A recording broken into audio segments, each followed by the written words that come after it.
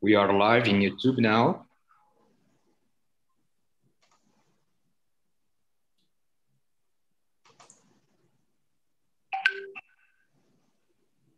Well, so 1:30. Hello, everybody. Good afternoon. I'm opening the afternoon session of our workshop like I did yesterday. I would like to invite Professor Fernando Marques to present his second lecture today.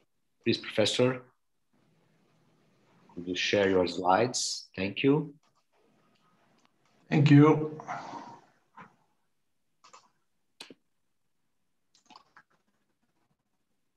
So you should be getting my slides now.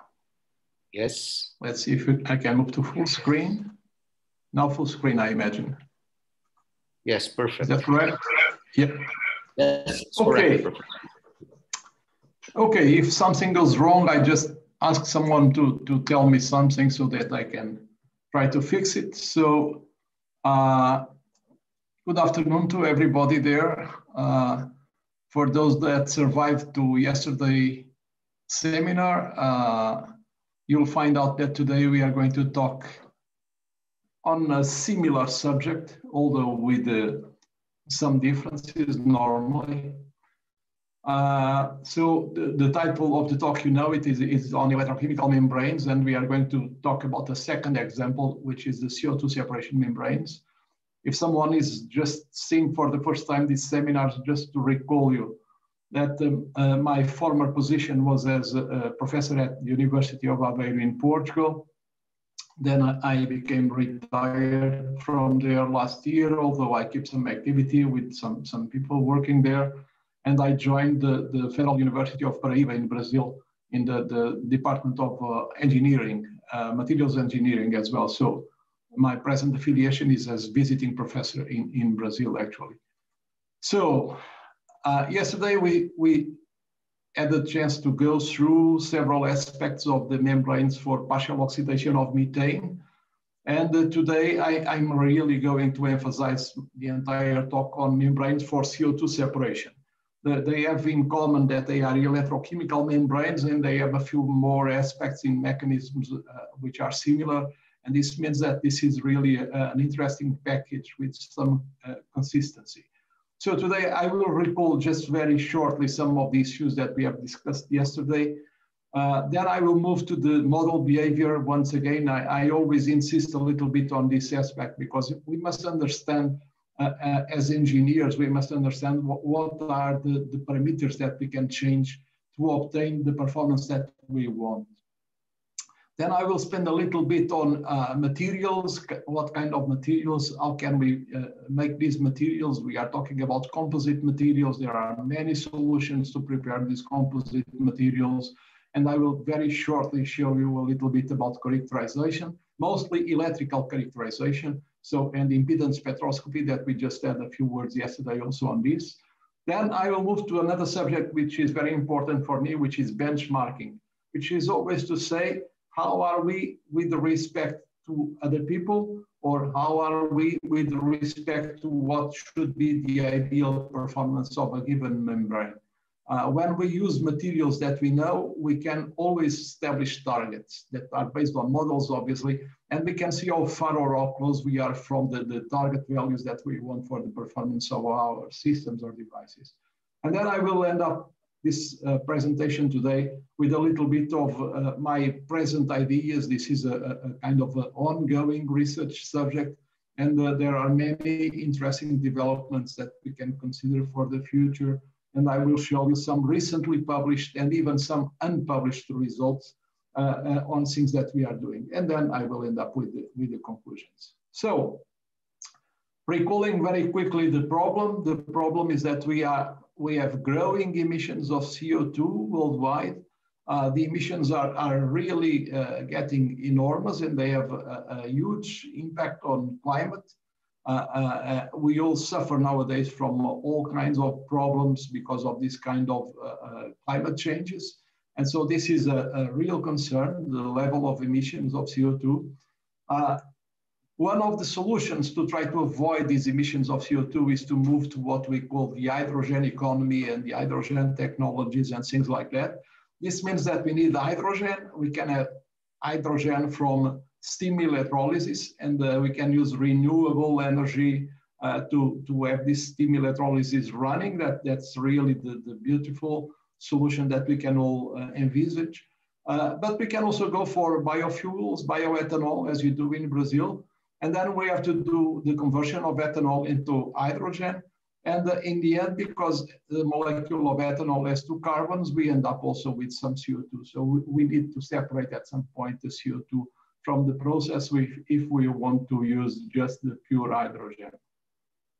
Now, hydrogen nowadays is produced mostly from methane. It's a process that we discussed yesterday. And one of the solutions is to go step by step, firstly a partial oxidation, and we get carbon monoxide, and then we go for water gas shift reaction, and we get CO2 in the end, CO2 with hydrogen. And again, we would like to have this CO2 separated from the hydrogen so that we can use hydrogen as fuel directly. So the separation of CO2 is a real important issue.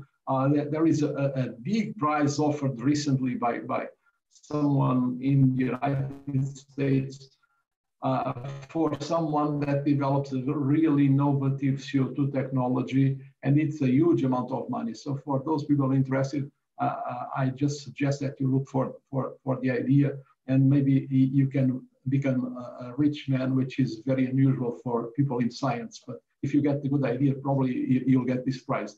So let's talk a little bit about CO2 separation membranes now. And what I wanted to show you is the mechanism of these CO2 separation membranes. If you remember a scheme that I presented yesterday on partial oxidation of methane, this scheme has some analogy, because what we have in our membrane, as you can see, we have 2 different species. One, which is the carbonate ion, and the other one, which is the oxide ion in dark blue.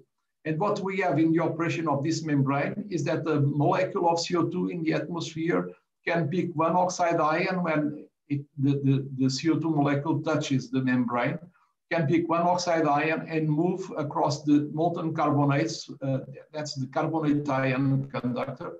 So the carbonate ion can move across the molten carbonates to the other side of the membrane, will release again the oxide ion and will go to the atmosphere, and the oxide ion will travel back inside the membrane. And so what we have is a net transfer of CO2 from one side of the membrane to the other side of the membrane. And inside the membrane, we have a counterflow of oxide ions and carbonate ions. The oxide ions travel within a ceramic skeleton, which is an oxide ion conductor, and the carbonate ions travel throughout the molten phase, which is a mixture usually of alkali metal carbonates, which have a reasonably low melting point. So we have 2 ionic conductors, 2 electrolytes. One is an oxide in this picture that you see here in this scheme. The oxide is the light gray area, and the molten carbonates are the dark gray area. So we have again a problem of ambipolar transport and bipolar conductivity. So we have 2 different charge species just moving in opposite directions inside the membrane. We don't need the electrode materials. Everything is going on inside the membrane. And the fact that the process is governed by ionic transport, it's also a very selective process. So it's fully selective with respect to CO2. So it's a very interesting technological solution. So the operation temperature of these membranes is in the order of 500, 600 centigrades nowadays with the state-of-the-art materials and technology that we have. And the problem that we have with these membranes is that we need to have the same flow of carbonate ions and oxide ions. And to optimize this, we should have very high conductivities, ionic conductivities of the ceramic phase and the molten carbonate phase. But we know from facts, and these systems are studied for many years, that the ionic conductivity of the molten carbonates is much larger than the ionic conductivity of the oxide phase. And so we have here really our constraining factor that we have to deal with when we are doing the design of these membranes and trying to produce high-performance membranes. Okay, so if you recall also what I said yesterday about materials, I like very much what I call complex or heterogeneous materials. And in this case, we are talking about composite materials. So we have an oxide and we have a molten phase. And so we are going to try to show you a little bit how we can handle or deal with these materials and try to optimize their performance. These materials are very well known.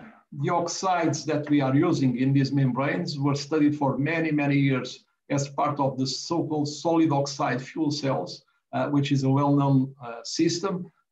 One of the best-known electrolytes is the yttrium-stabilized zirconia, but the operating temperature is very high. And so an alternative to yttrium-stabilized zirconia are the Syria doped series as alternative that can operate at temperatures of 600, 700 centigrades and are really interesting alternative materials as ceramic oxide ion conductors. For the molten carbonates, you have usually eutectic mixtures of the alkali metal carbonates, and this means mixtures of sodium and lithium carbonate, or sodium and the lithium and potassium carbonate, whatever. And then as these materials have eutectic temperatures, which are reasonably low in the range of 400, 500 centigrades, you can operate the molten carbonate fuel cells at a much lower temperature than you can reach usually with the solid oxide fuel cells. But mostly this is to say that the materials that we are using in these membranes are well studied. And I'm just using here a scheme that was published by Professor Steele some 20 years ago, which is very interesting and schematic about the type of fuel cells and operating temperatures. So nothing new about the materials, but a lot new about the functionality of these combined materials. If you remember what I said yesterday, I talked about the membranes for the partial oxidation of methane, and that was a subject that I've studied about some 20 years ago. And this is one of the membranes for CO2 separation are one of the subjects that I'm really interested up to now. So you are going to see very recent results. And you can see, this is a small list of papers that we published on these materials, and they were used as reference for the figures and the graphs that you are going to see throughout this presentation. So, model performance. You might remember as well from yesterday that I'm very fond of what I call the equivalent circuits, which are a very interesting way to describe these kinds of cells. And the interesting thing about these membranes is that we have a molten carbonate phase that you see here, the schematic of the equivalent circuit for a molten carbonate phase, which is the upper blue area of this diagram. And you have a solid oxide phase, and the schematic for the solid oxide fuel cell would be this lower yellowish area of the diagram. So in fact, what we have is two fuel cells to a certain extent in parallel, because we have parallel pathways for the oxide ions and for the carbonate ions inside the cell. But at the same time, there is no current outside the system. And so this means that the current in the molten carbonates must somehow combine with the current in the solid oxide phase. When we are handling the so-called equivalent circuits, it is usually important to consider that we have an ionic branch, which is the upper one in solid lines, and we also have an electronic branch, which is the lower one in dotted lines. So you see the same kind of approach for both kinds of cells, but I should say immediately that as we are talking about electrolytes, either molten or solid electrolytes, the ionic conductivity is a lot higher than the electronic conductivity. So these materials from an electronic point of view, they are insulators. So we can just discard, let's say, to neglect the existence of any electronic conductivity in these materials, which brings us to the point where the circuit is simplified just to the upper branch and the lower branch, just with the voltage, the thermodynamic voltage in the molten carbonate cell, the thermodynamic voltage in the solid oxide cell, then the resistance of the molten carbonates, the resistance of the solid oxides, and the corresponding currents. So the reactions that we have, you saw reactions before. So in the feed side, which is in our case in this diagram, the right-hand side of the diagram, we have CO2 combining with oxygen and eventually with the electrons to form the CO3 or the carbonate ions. And we also have the oxide ions just releasing the electrons and forming oxygen and 4 electrons. In the other side, we have exactly the opposite direction of reactions. And if we sum up the reactions in both sides, you end up seeing the feed side overall reaction, which is the CO2 combining with oxide ions to form the carbonate ions. And in the other side, which is the permeate side of the membrane, you see the carbonates just originating the formation of CO2 molecules and oxide ions. So this is the global scheme, and this is the global model that we can have for this system. As I said before, we have 2 thermodynamic voltages. We can determine the thermodynamic voltages, which are well known and established in the literature for these 2 cells. And for the molten carbonate fuel cell, you have the thermodynamic voltage is a function of the partial pressures of oxygen, of CO2 in the feed and in the permeate side, but also of the oxygen in the feed and the permeate side. While for the solid oxide cell, the thermodynamic voltage is just a function of the oxygen partial pressures in the feed and the permeate side. So as you can see, this term here involving oxygen is exactly the same in both cells. And this has an important consequence. And the consequence is this one. When we operate a membrane like this, usually the molten carbonate cell is operating in the galvanic mode, while the solid oxide fuel cell is operating in the electrolytic mode.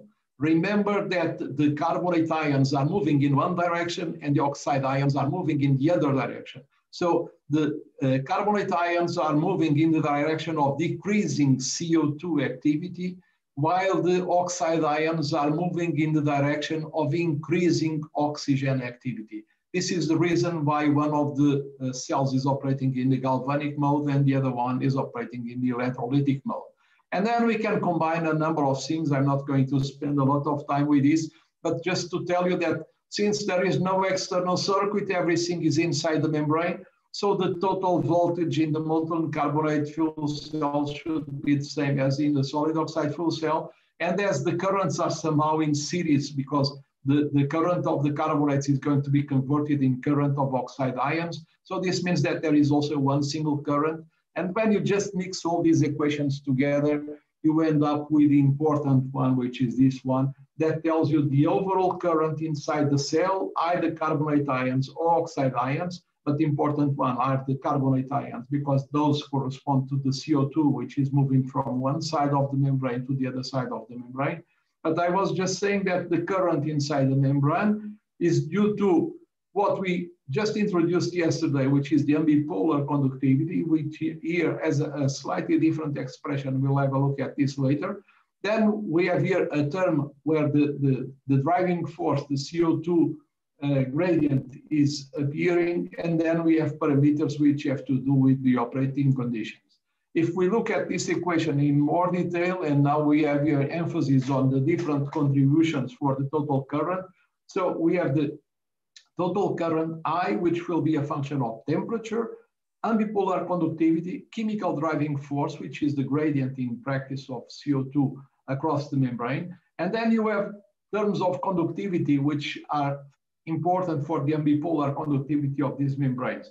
And you have the conductivity of solid oxide phase, and you have the volume fraction of solid oxide phase, and you also have the volume fraction of the molten carbonate phase and the conductivity of molten carbonate phase, and they are all combined in the so-called ambipolar conductivity. But where here we are already emphasizing the fact that these phases are present in a certain percentage of the total volume of the membrane. Then we have another parameter which is important in performance, which is the thickness of the membrane. So the current is going to increase the thinner the membrane, as it was yesterday for the partial oxidation. So you can't do really too much. You can play with the temperature, but not too much. You can play a little bit with chemical driving force, but not too much. You can really do something with the materials, choosing the right materials, and you can do a little bit with engineering and trying to have your membrane with a small thickness, as small as possible. Now, yesterday you saw similar diagrams. I'm very fond of these diagrams. And as you might find here in the title of this slide, you see something which is Evans type diagrams. So for people familiar with corrosion, you know what is the Evans type diagram. We just plot in the vertical axis the cathodic and the anodic voltages. So we have a cathode and we have one anode. And then we just identify what is the corrosion current using the slopes that we create in this diagram, in that case, which have to do with Tafel plots and things like that. So I've introduced a few years ago a similar type of diagrams for these membranes, which allow us to plot in a vertical axis the cell voltages, and you have the molten carbonate cell voltage, and you have the solid oxide cell voltage, and then you can have a look what is your current density. This is the ideal performance. This will be the operating point. You can estimate this ideal performance if you know what are the properties of your solid oxide and the properties of your molten phase. And then you can compare the performance, which is the ideal performance that you would expect, with the real results that you are going to get. So if you get a lower value, this might mean that you have a poor grain percolation. This means that there is a constriction resistance in between the grains of your solid oxide skeleton.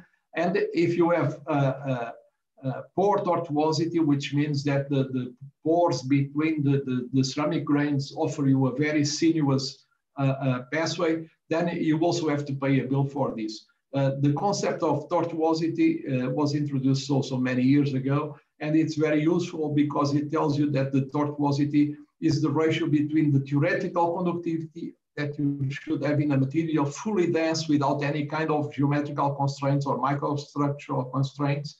So the ratio of this theoretical conductivity and the real conductivity.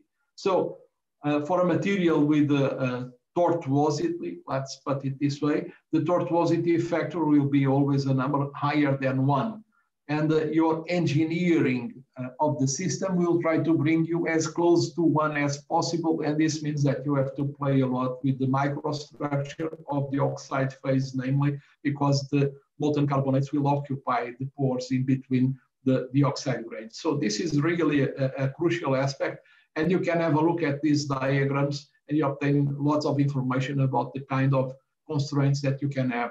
If it's just a matter of microstructure, or if you also have slow surface reactions, which means that you can be even more displaced from what you would expect as performance for your tortuosity of the two phases that you are using. It takes a little time to go deeper with these diagrams as we have to talk about other things. So I'm going to skip, so anyone interested, we can come back to this issue later. So we talked about ambipolar conductivity. It's something which is not familiar to everyone. I have decided to introduce here a diagram just to show you the difference between ambipolar conductivity and total conductivity in these systems. So for the total conductivity, you can say that the total conductivity is a kind of a weighted sum, a weighted addition of the percentage, the volume percentage of each phase multiplied by the conductivity of each phase. And this means roughly, since you have in this plot a function of the oxide phase content, so this would be 100% of the oxide, and somewhere over here to the left of our diagram, we move to the condition where we would have only molten carbonates. So as the molten carbonates have a higher conductivity than the oxide, this means that the more oxide, the lower the total conductivity. The lower the oxide content, the higher the total conductivity. And if you are trying to build a fuel cell, this is really what you want. And you try to decrease the amount of oxide and you want to have maximum amount of molten phase. But for the ambipolar, which has a totally different expression, you can see that there is a relevant here, a relevant effect due to the oxide phase or the molten carbonate phase volume percentage. And so this means that you have a kind of a peak, an ideal value, which is the maximum of your ambipolar conductivity. And as you can see, for typical materials, this diagram was established for a mixture of gadolinium diopsiria and a mixture of sodium and lithium carbonates. you have a peak which is around 85% of the oxide phase. So this tells you a little bit that you should not operate with a very low oxide phase content in these materials, and you should probably also avoid anything like 90%. With 90%, you might have already closed pores, and part of the molten carbonates are not going to be active. So we keep as a guidance that we should play around the 80%, let's put 70, 80% of the volume percentage of the oxide phase to have ideal ambipolar conductivity in our materials. So this is a remark on the kind of materials that we are trying to play with. Then we have this problem. We have a skeleton, we have a ceramic skeleton, and here I'm showing you in this scheme three types of microstructures. One with grains which are poorly connected to each other. So this is the oxide phase. The grains have almost just tiny contacts in between them. And this means that this will be the contact in between grains will be a constriction resistance to the pathway of or to the movement of oxide ions. So this will be a dead microstructure. Then if we can do a lot better with our ceramic processing route, then we might have grains with much better bonding in between them. And that's nice because then we don't have such huge constriction resistances. But nevertheless, we still have here our grain boundaries, and everybody playing with oxide ion conductors, ceramic oxide ion conductors, knows that grain boundaries are blocking with respect to ions. And if we are really skillful, we can try to build a skeleton where the ceramic phase and the molten carbonates are aligned as tubes inside the microstructure. And then you have the minimum tortuosity, as you see in the upper side, because the pathway for ions will be a straight pathway.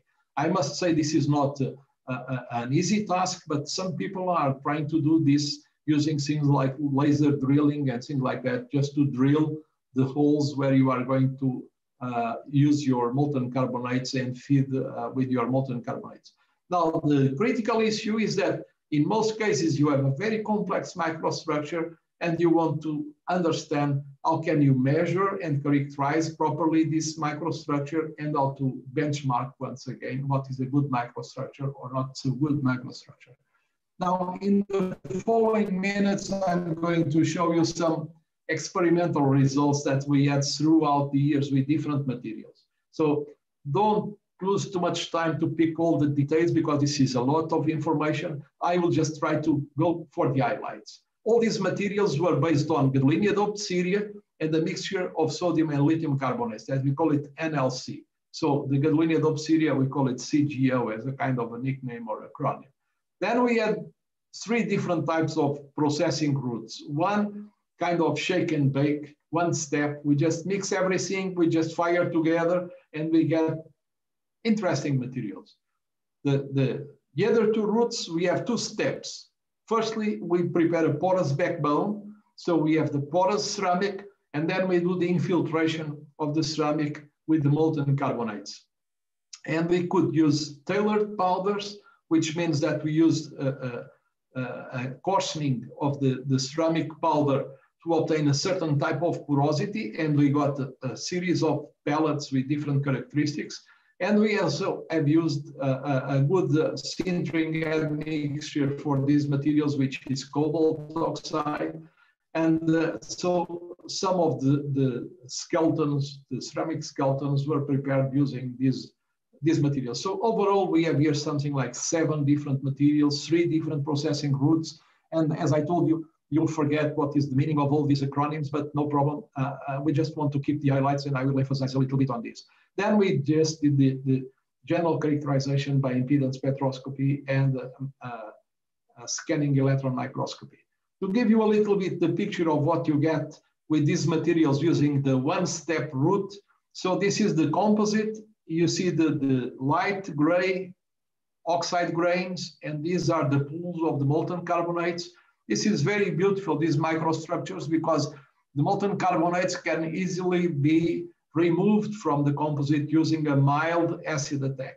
And then you see the ceramic skeleton. Look, the beautiful ceramic skeleton with the grains just bonded to each other. This shows you a little bit what is the kind of materials that we are dealing with. Then we went to impedance spectroscopy for the characterization of these materials. I've shown this graph yesterday just to recall you that usually we can distinguish arcs at different frequencies, and these arcs will give us some information about what is going on inside the material. And if you look at the impedance spectroscopy, when we use these materials with different oxide contents, so 70 CGO means 70 volume percent, 80 CGO, 80 volume percent, 90 CGO, 90 volume percent. The impedance spectra that we obtain at reasonably low temperature, 250 centigrades, shows this kind of arcs which are not well defined. If we magnify this high frequency region, we can really see that there is some bending in these arcs, and this is an important feature because this means that we have here what we might call the fingerprint of a high frequency process and also the fingerprint of an intermediate frequency process. And this is all we need. Remember these two circles showing you that we have here two different processes with two different relaxation frequencies. Now I'm getting to a different processing route. Now we have here the porous skeleton before impregnation.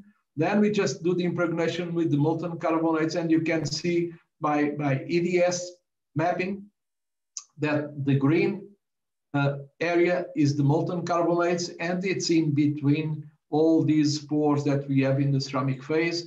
If we have a slightly different porous skeleton, we see a distribution of the phases different, and this is the second kind of processing route that we have used.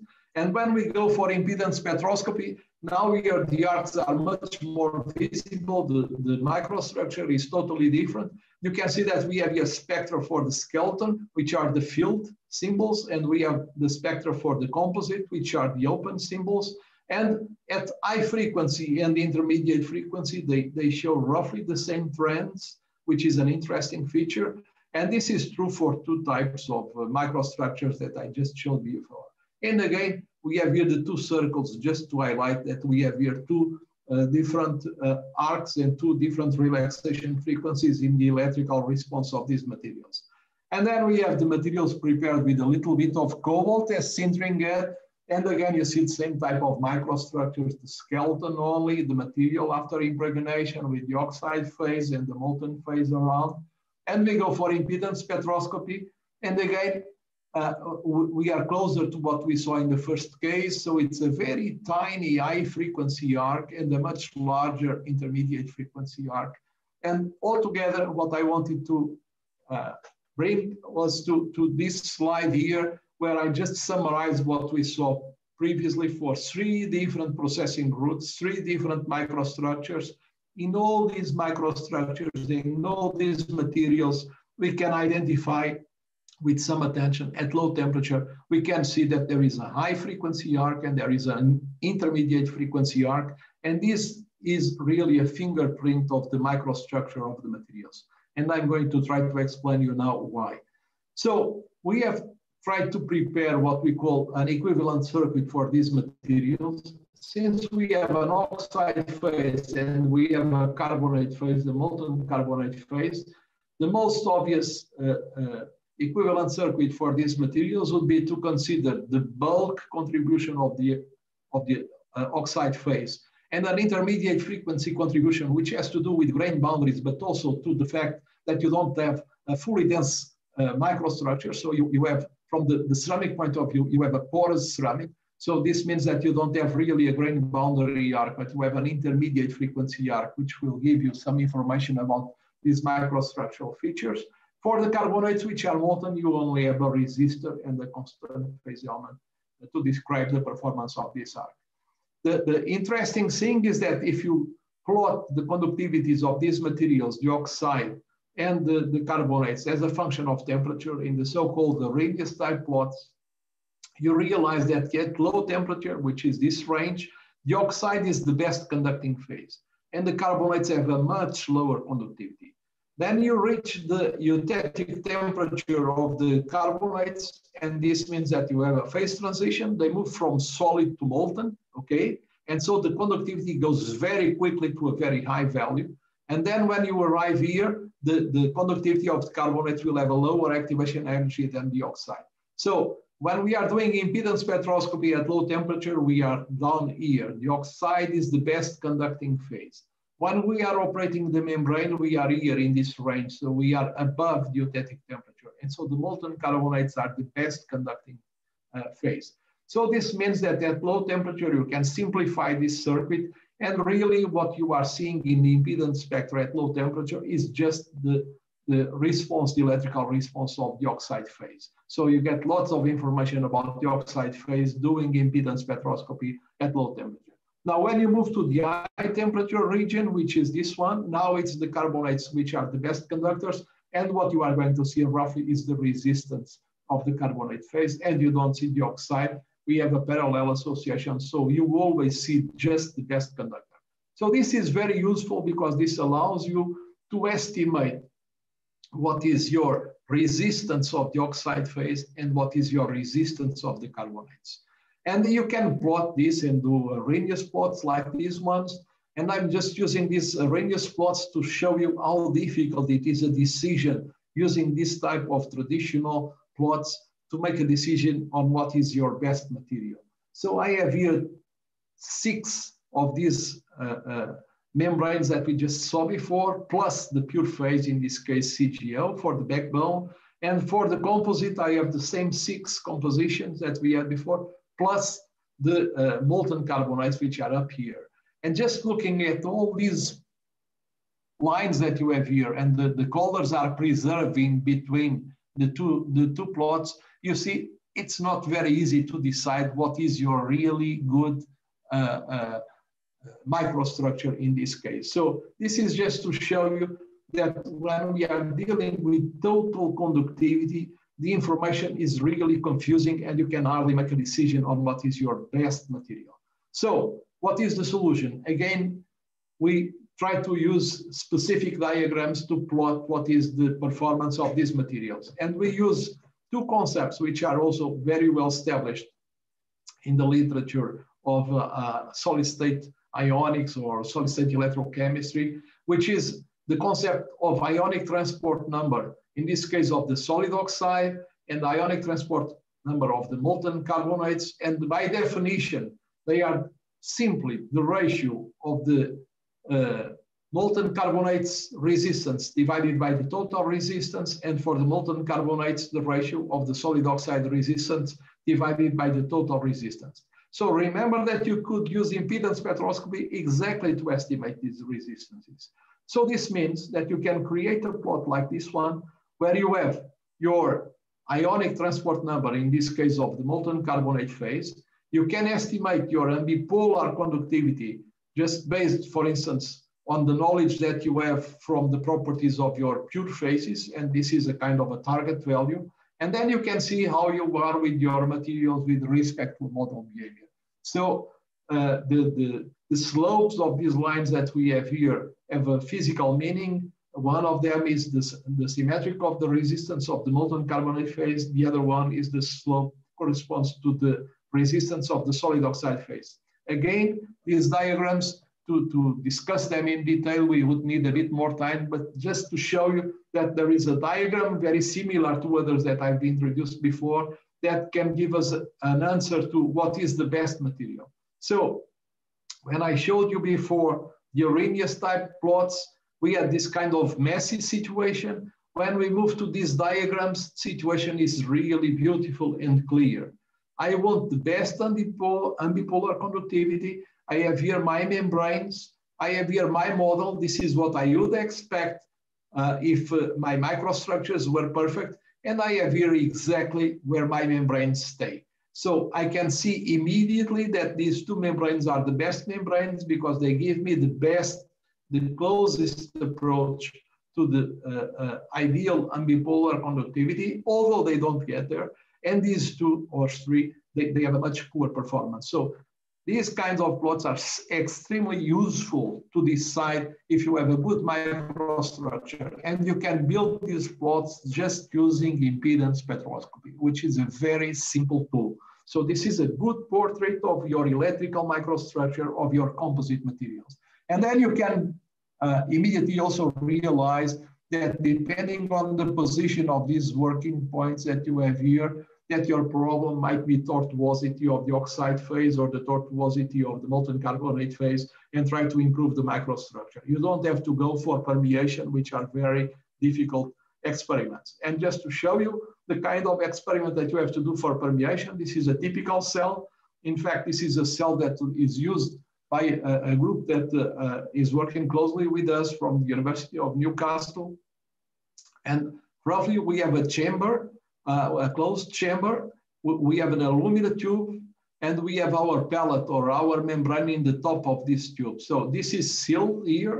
And then we have a gas flowing inside this chamber, and we have another gas flowing outside the chamber. So one of the gases is the so-called feed side. The other gas is the permeate side. So what we have to do is to analyze exactly what is the CO2 content in one gas and the CO2 content in the other gas. And we know exactly how much CO2 is permeating across the membrane. Again, as we are doing experiments at high temperature or at reasonably high temperature, this means that sealing is very tricky. And as the molten carbonates are very corrosive from a chemical point of view, finding a good seal is very tricky. So you only want to do permeation experiments when you really know that you have a good microstructure and you have a really interesting membrane. This is the kind of results that you get in your permeation measurements. Just to show you, if you remember, a kind of a guidance number yesterday for the partial oxidation of methane, people are trying to reach a minimum of 1 milliliter per minute per square centimeter. So here there is a minus missing. And for these membranes, we are not far away from there. So depending exactly on the working temperature and the content of CO2 in the feed side, we can reach values of 0.5 milliliters per minute per square centimeter. Although for lower contents and lower temperatures, we are down here, 0.2, 0.25 roughly, which are interesting numbers, still able to be optimized. And the solution obviously is to look for better oxides, thinner layers, or better microstructures in general. So the values that I've shown you before were obtained in our lab in cooperation with this group from Newcastle. And here I have a short table just to tell you, these are amongst the best values that you can see. The units here are different. Different authors prefer different types of units, but just to show you that the values that we were obtaining were amongst the best that are obtained elsewhere. So this is an interesting result.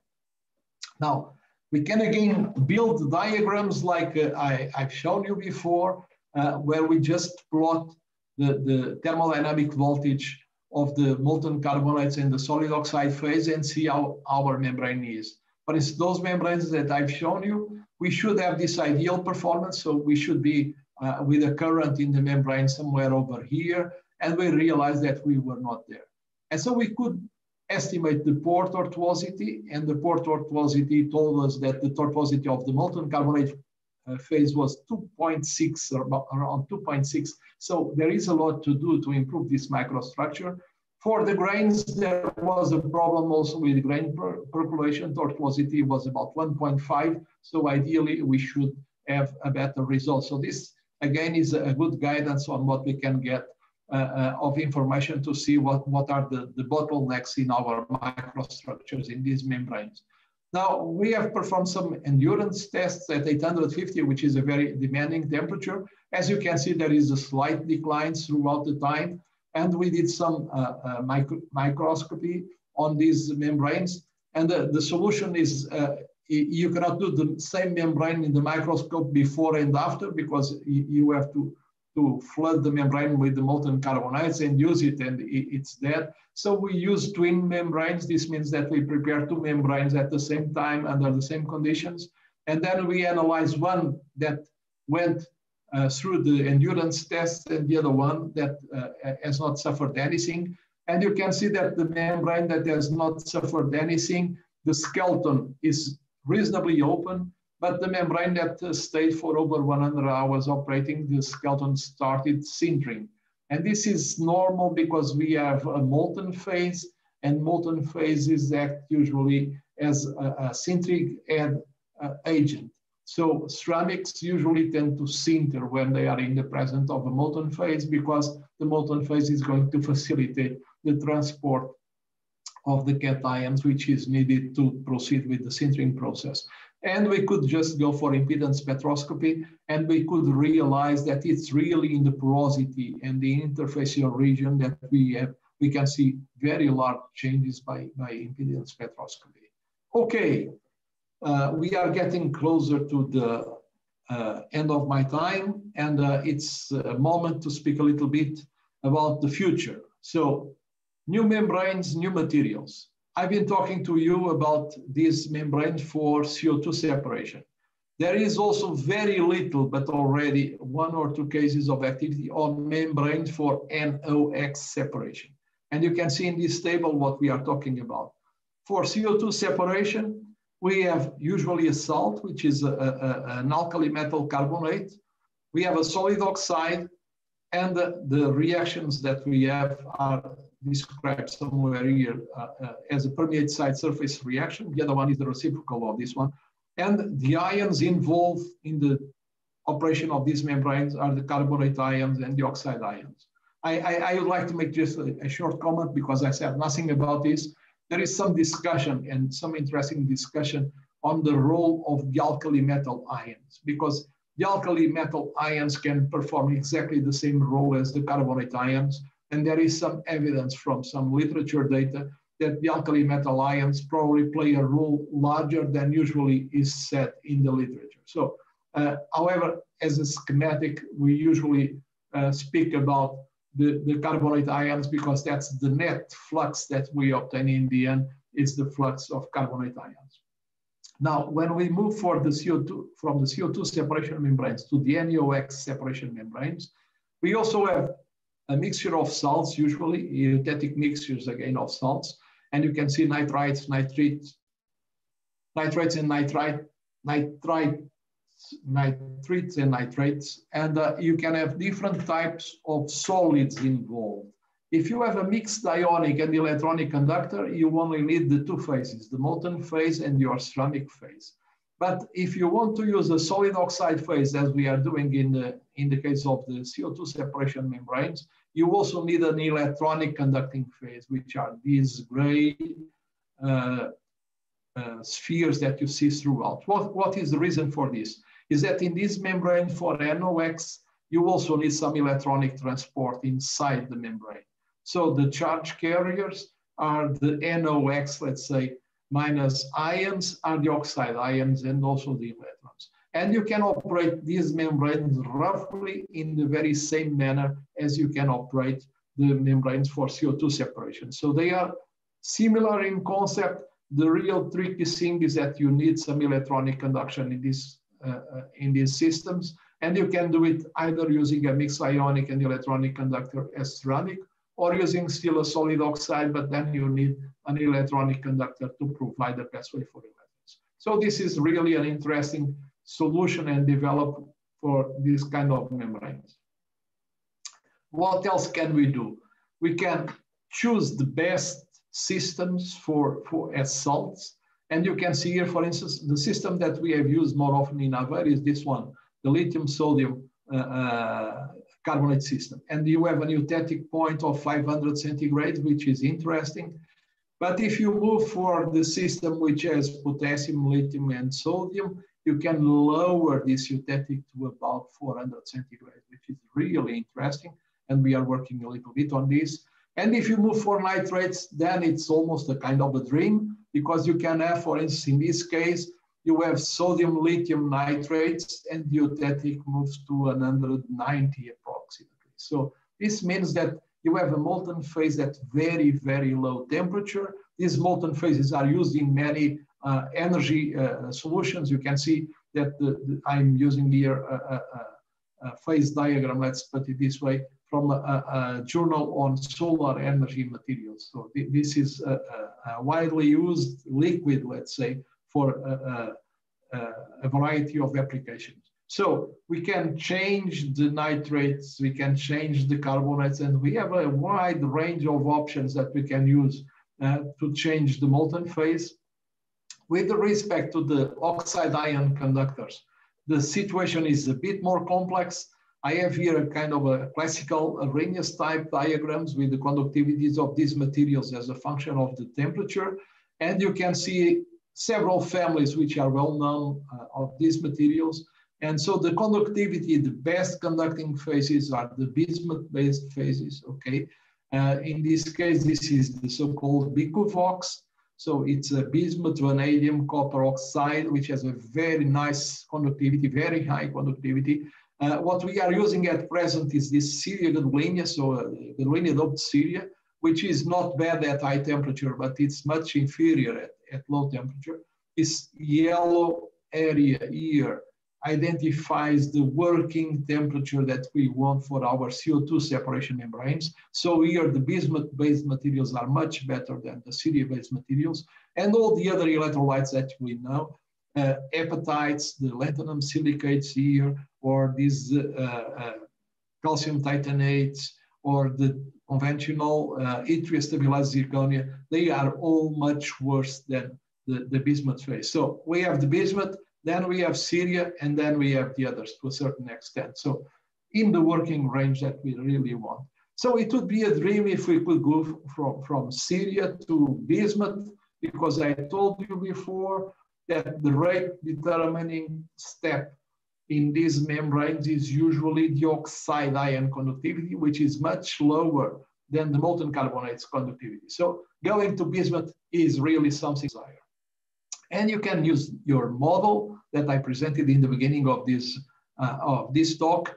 And again, I have here the cell voltage, the current in the cell, and this is a kind of prediction of the results that you could have with 3 different types of electrolytes.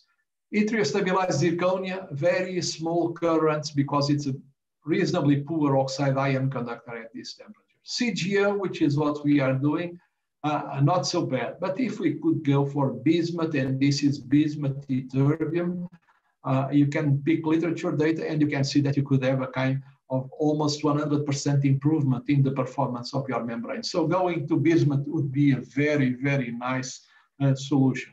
And obviously we try to do it. And I'm showing you very recent results published by the end of last year, where we try to use yttrium-doped bismuth, which is also an interesting oxide with very good ionic conductivity. And the problems that we have with these materials, you can see them very easily here.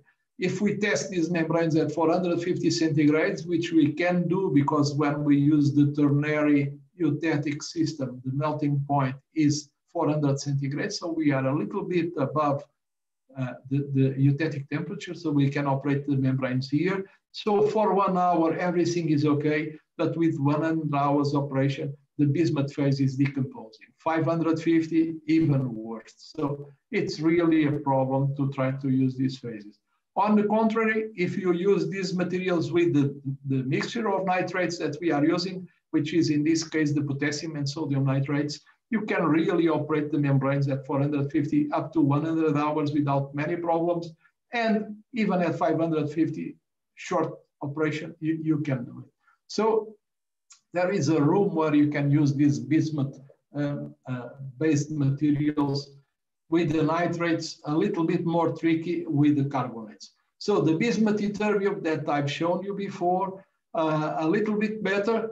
We could operate this material at 450 with the molten carbonates, 450, 100 hours, no structural changes, nothing special appearing. At 500, it's already a problem. And with the nitrates, beautiful, no changes at all in the characteristics of the membrane. So you could preserve the material. So this is really our present activity to try to use these bismuth-based phases to test them as membranes. Another solution that we discussed yesterday, and it's also useful for these membranes, is the so-called supported membranes. So what we are doing is to have a porous support, which is in this case a skeleton of CGO, highly porous. Then we use a thinner membrane, a thinner layer with the same CGO, but with a slightly smaller porosity to support a very thin layer of our composite membrane. And you can see CGO-NLC 70-30. This means 70% of the oxide phase, 30% of the molten phase. And you see from the scale here that we are talking about membranes which are about 15 micrometers thickness. So other photos of the very same kind of systems we are studying nowadays, the upper layer, the support, and you can see the upper layer is fully dense, and the support to a certain extent is flooded by some of the carbonates which are coming from the upper layer, but this is a reasonably small extent in depth. So we have mostly a very thin upper layer with the membrane. And this, we hope, will allow us to decrease the membrane thickness by a factor of 10 and obviously increase the CO2 separation or the CO2 permeation of these membranes. We are already doing a little bit of endurance of these membranes. We also have tests already performed at 650 for 100 hours, and the stability is quite good, as you can see. These are very recent results, so they are not yet published. So just to show you that we are really interested in these systems and doing experiments at present on these systems. Okay, I'm getting really close to the end of my time, so I think it's a good moment to try to draw some conclusions. Impedance spectroscopy can be used to inspect the electrical microstructure of oxide salt composites. I emphasize this as an important conclusion because, as I told you, we have the issue of electrical microstructure of these composites. We must know lots of things about how they are supposed to behave. And scanning electron microscopy is not enough for that. Because when we are dealing with these materials, the electrical response, you cannot just guess the electrical response from the kind of information that you get with microscopy. So you must really do electrical measurements. And impedance spectroscopy is very, very simple, and it's very effective in providing you important information because we have the advantage that at low temperature and at high temperature, oxide and salt change relatively their orders of magnitude of conductivity. And so at low temperature, you see the oxide, at high temperature, you see the salt. And this is very, very important to guess a little bit how your composite membrane is going to operate. Then we need a way to benchmark and see what is really the kind of performance that we have against theoretical, against other membranes. And we have developed, and I've introduced to you, a series of diagrams. They are all derived one from the others. Some diagrams, you use them directly to the material. In others, you can plot the values for permeation or separation of your gas, so flow rates, but they are somehow interrelated, and you can get lots of information about the kinetics that you have in this system. So the state of the art is that the results are below ideal performance, but we are still far away from optimized membranes. As I told you, we are doing a lot in the field of new oxides. We are also changing the salts, and we have very interesting results, which are being, some of them recently published and others under preparation. At last, we usually don't think too much about what is the possible role of some composite materials, but in these composite materials, when we combine ionic and even electronic flows, we can have very interesting functionalities that we cannot have from any other single phase material. And this is really an interesting development that I would like to emphasize for people that might be willing to do in the future any work in this direction.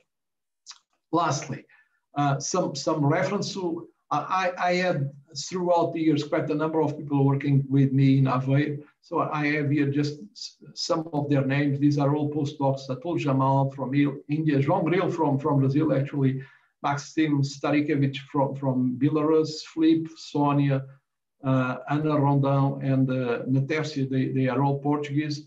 Then we have a very close cooperation with the group of Professor Ian Metcalfe at the University of Newcastle in UK. He was doing our first CO2 permeation experiment. So we were sending them the membranes, and they were doing their very, very good setups to do it. Now we can do them already in Aveiro, so the situation has improved. And I had also in recent years a very interesting cooperation with IPEN in Brazil, the group of Reginaldo and Eliana Mucilo, where they have, as you know, developed the flash sintering preparation of these membranes using flash sintering. And I think yesterday morning you had a presentation by one of the persons from this group. So you know more details because I had no chance to see the presentation, but nevertheless, this was part of our cooperation. So the funding is by far, it's mostly Portuguese funding, different projects, but this is a European project with people from Norway and people from Poland. And also obviously some reference to long stay I had in Brazil a few years ago, where special invited researcher exactly at IPEN São Paulo with the Mucilo group. So I finished my time. I think it's a good moment to stop my presentation and be open for questions. I hope we have more questions today than we had yesterday. So I will stop now sharing and we just move to see your faces. Thank you very much, Professor, for this excellent lecture. So we are open for questions.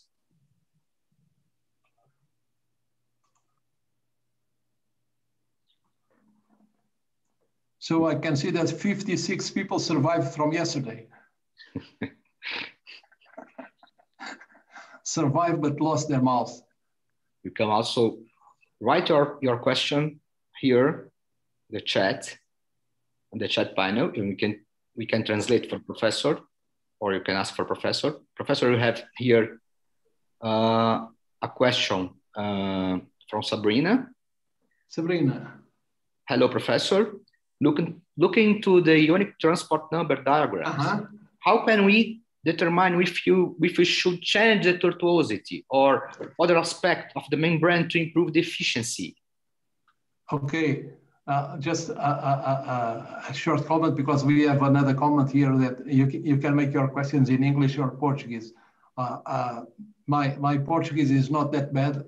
It's no Brazilian accent, but it's good enough to understand usually Brazilian people. So you don't have to be concerned with my Portuguese. I think it's good enough to pick whatever you want. So I'll try now to go to the question that Sabrina raised. And I hope you are seeing again the slides. I will move very quickly to the slide which is interesting to answer Sabrina. Let me see. Yeah, here we are. So the answer to the question that Sabrina raised is somewhere over here. So we can build this slide or these diagrams using the resistance that we have from the molten carbonate and solid oxide that we take from experiments, like impedance spectroscopy, okay? And this gives us, for instance, an experimental point, and we are here. But we can also estimate the values that we could have from a theoretical point of view, because we know the theoretical conductivity of the molten carbonates and we know the theoretical conductivity of the solid oxide phase, if they were fully dense, or if they have, as they have, only a certain volume fraction.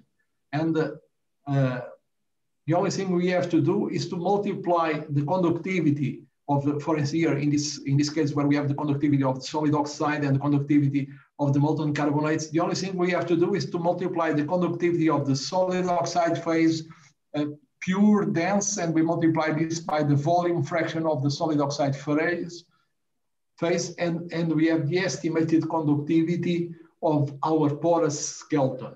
For the molten carbonates, we multiply the volume fraction of the molten carbonates by the, let's say, theoretical conductivity or established literature conductivity of the molten carbonates, and we should have, with this, estimate the values for the conductivity of the molten carbonates as only a small fraction of the total volume of your membrane.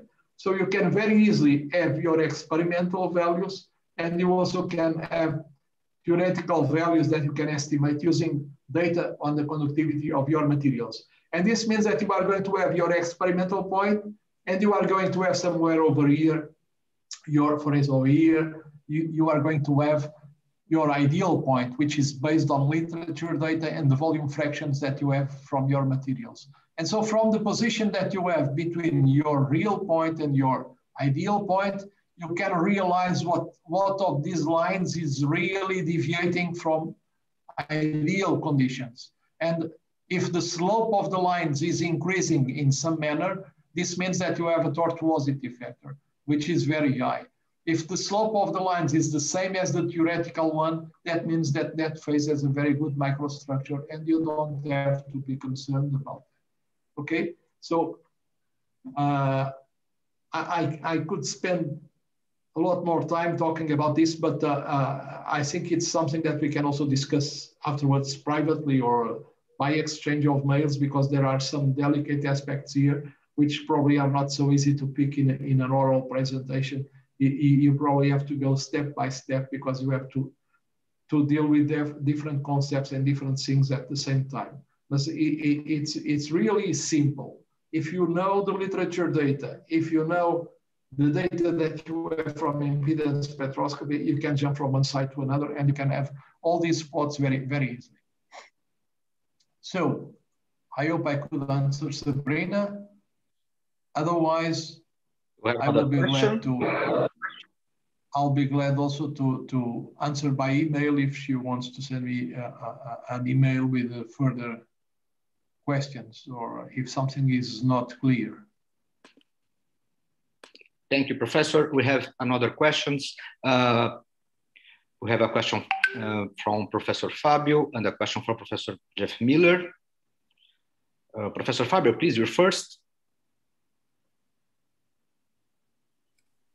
Thank you. Thank you very much, Fernando, for your presentation. I have two questions that I would like to ask you. First of all, if instead of have a pure CO2 stream, if we have a gas mixture, how would that change our driving force for these reactions? Okay,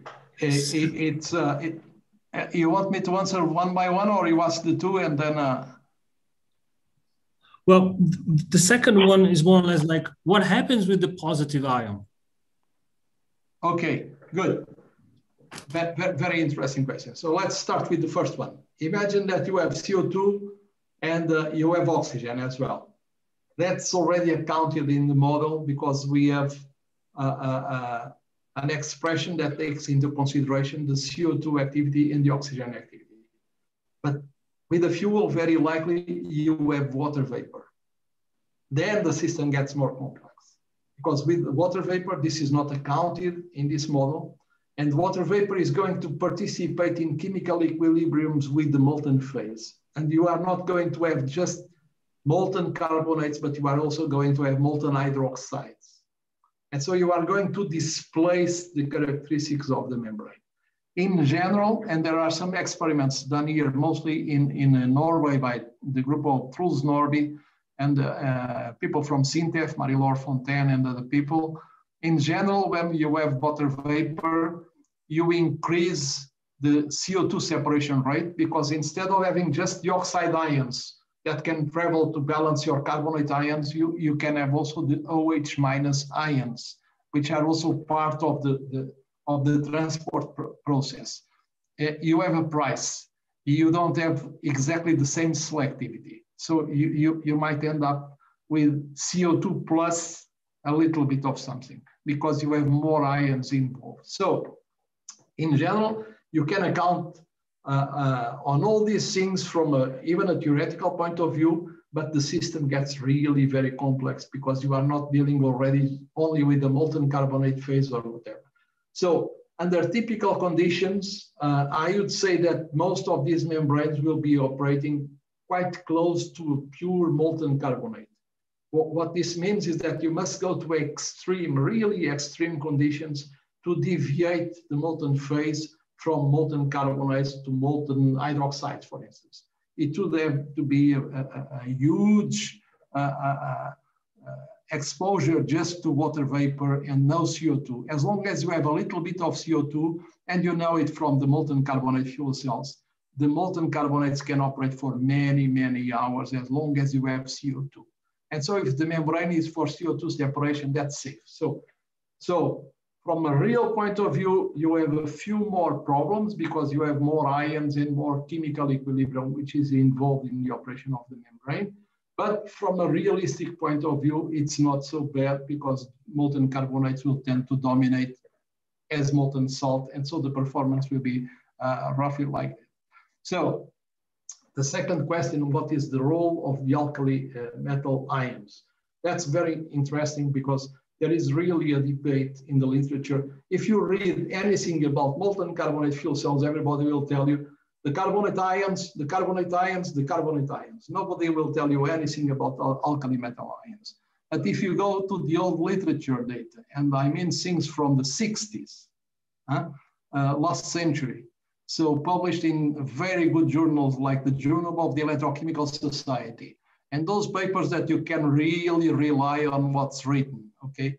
And those people, they did some measurements of diffusion coefficients of the alkali metals and the carbonate using isotopes and things like that. And they came to the conclusion that under some circumstances, the diffusion coefficients of the alkali metal cations were higher than the carbonate ions.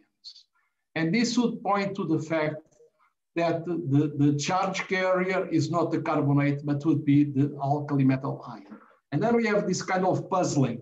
So if the alkali metal is the charge carrier, why is it that we are having transport of carbonate? Because we have a molten phase and the alkali metals are going in one direction and the molecules, the molecules of the carbonate, the alkali carbonate are just flowing in the other direction.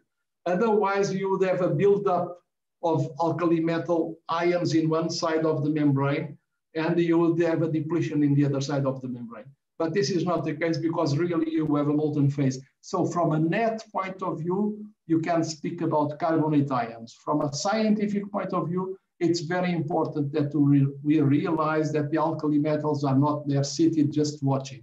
They are probably main players in the game. Okay. Okay, Professor Fernando has another question from Professor Jeff Miller. Please, Professor. So thank you. A very nice presentation. And I would think from your chemical species, your CO2 selectivity is very high. But yes, are there contaminants in the gases that are going to create a problem? Like if you have hydrocarbons, you mentioned these are corrosive and you're also at very high temperature, you have oxygen in there. Is this going to make problems for the membrane long term? Okay. So what I can answer you about the membranes, I don't know any tests up to now with these membranes involving also hydrocarbons, okay? What people has just added to the system was water vapor, which is also a typical thing that you would expect in many flue gases. But if we think again of the molten carbonate fuel cells, which are systems very mature, very well established, you can run the molten carbonate fuel cells with methane, and that's not a problem. So I would expect that you could run these systems also with the presence of small amounts of hydrocarbons, and this should not be a major issue because, for instance, when we are talking about molten carbonate fuel cells with the same operating temperatures, you can live with them for thousands of years, okay? With a slight degradation, but it's not that serious. So this means that these phases can survive very well as long as I said before, as long as you have CO2. There is a very interesting paper, I think it's also from the early 60s or something like that, published in the Proceedings of the Electrochemical Society. And some people in the US, I can't remember what was the lab, they just tried to identify what was the minimum amount of CO2 that you needed in the gas phase to keep, let's say, the carbonates alive without being decomposed. And it was ridiculously small, like 1% or something like that. So if you have if you have a membrane for CO2 separation, you expect to have a lot more CO2 around, and so you should expect to have no problem. So tests with these membranes, with the hydrocarbons, up to now I don't know of any test, but by analogy with the molten carbonates, which are similar systems in all aspects, they survive for many years without any problem. So I would expect they would survive. So I have a brief second comment. So I know there are polymer membranes for CO2 separation, low temperature things. Are you considering some sort of scheme where you take lower concentrations with polymers and separate, grossly separate CO2 to get to these higher concentrations? Your flux was a little on the low side, so concentrations make a lot of difference. Is there a pre-concentration sort of thing that might be useful at low temperature or not? At present, I would say that both systems are being developed looking at with totally different targets. They are not considered as a kind of combined systems or whatever. So a few comments. Most of the membranes for low temperature, to my knowledge, they are not as selective as these ones, exactly because, you see, because you are dealing with absorption or even what you would call a molecular sieve or whatever. And when we touch these things, we don't have the same selectivity as in ionic materials. It was a little bit the beginning of my talk yesterday. When you have these systems, you have a very good selectivity. So, but nevertheless, the membranes that I've talked about, they are just interesting if you have a high temperature gas flow. If you are looking for something for low temperature, then you have to go for polymers or you have to go to other alternatives. So I believe these systems will be interesting for different target applications. Okay, thanks. You might even get to the conclusion at some point that they might complement, and you can think of a combined system where you get this kind of concentration effect and things like that. But for time being, I would say they are just being conceived for totally different range of applications.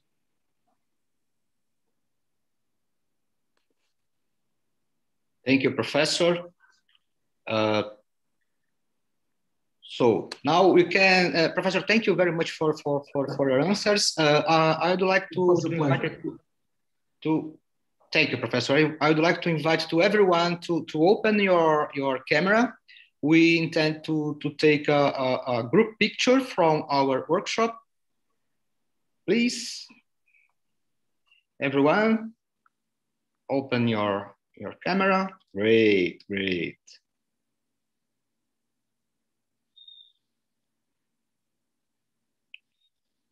Very nice. Smile.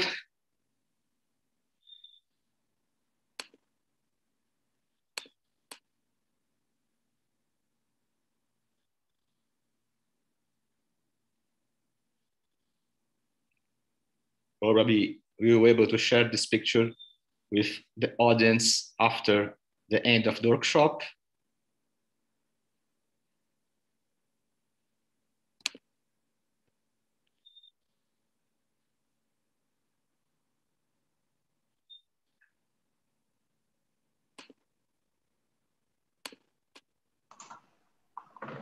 I can see quite a few familiar faces in between those listening. Yes. So,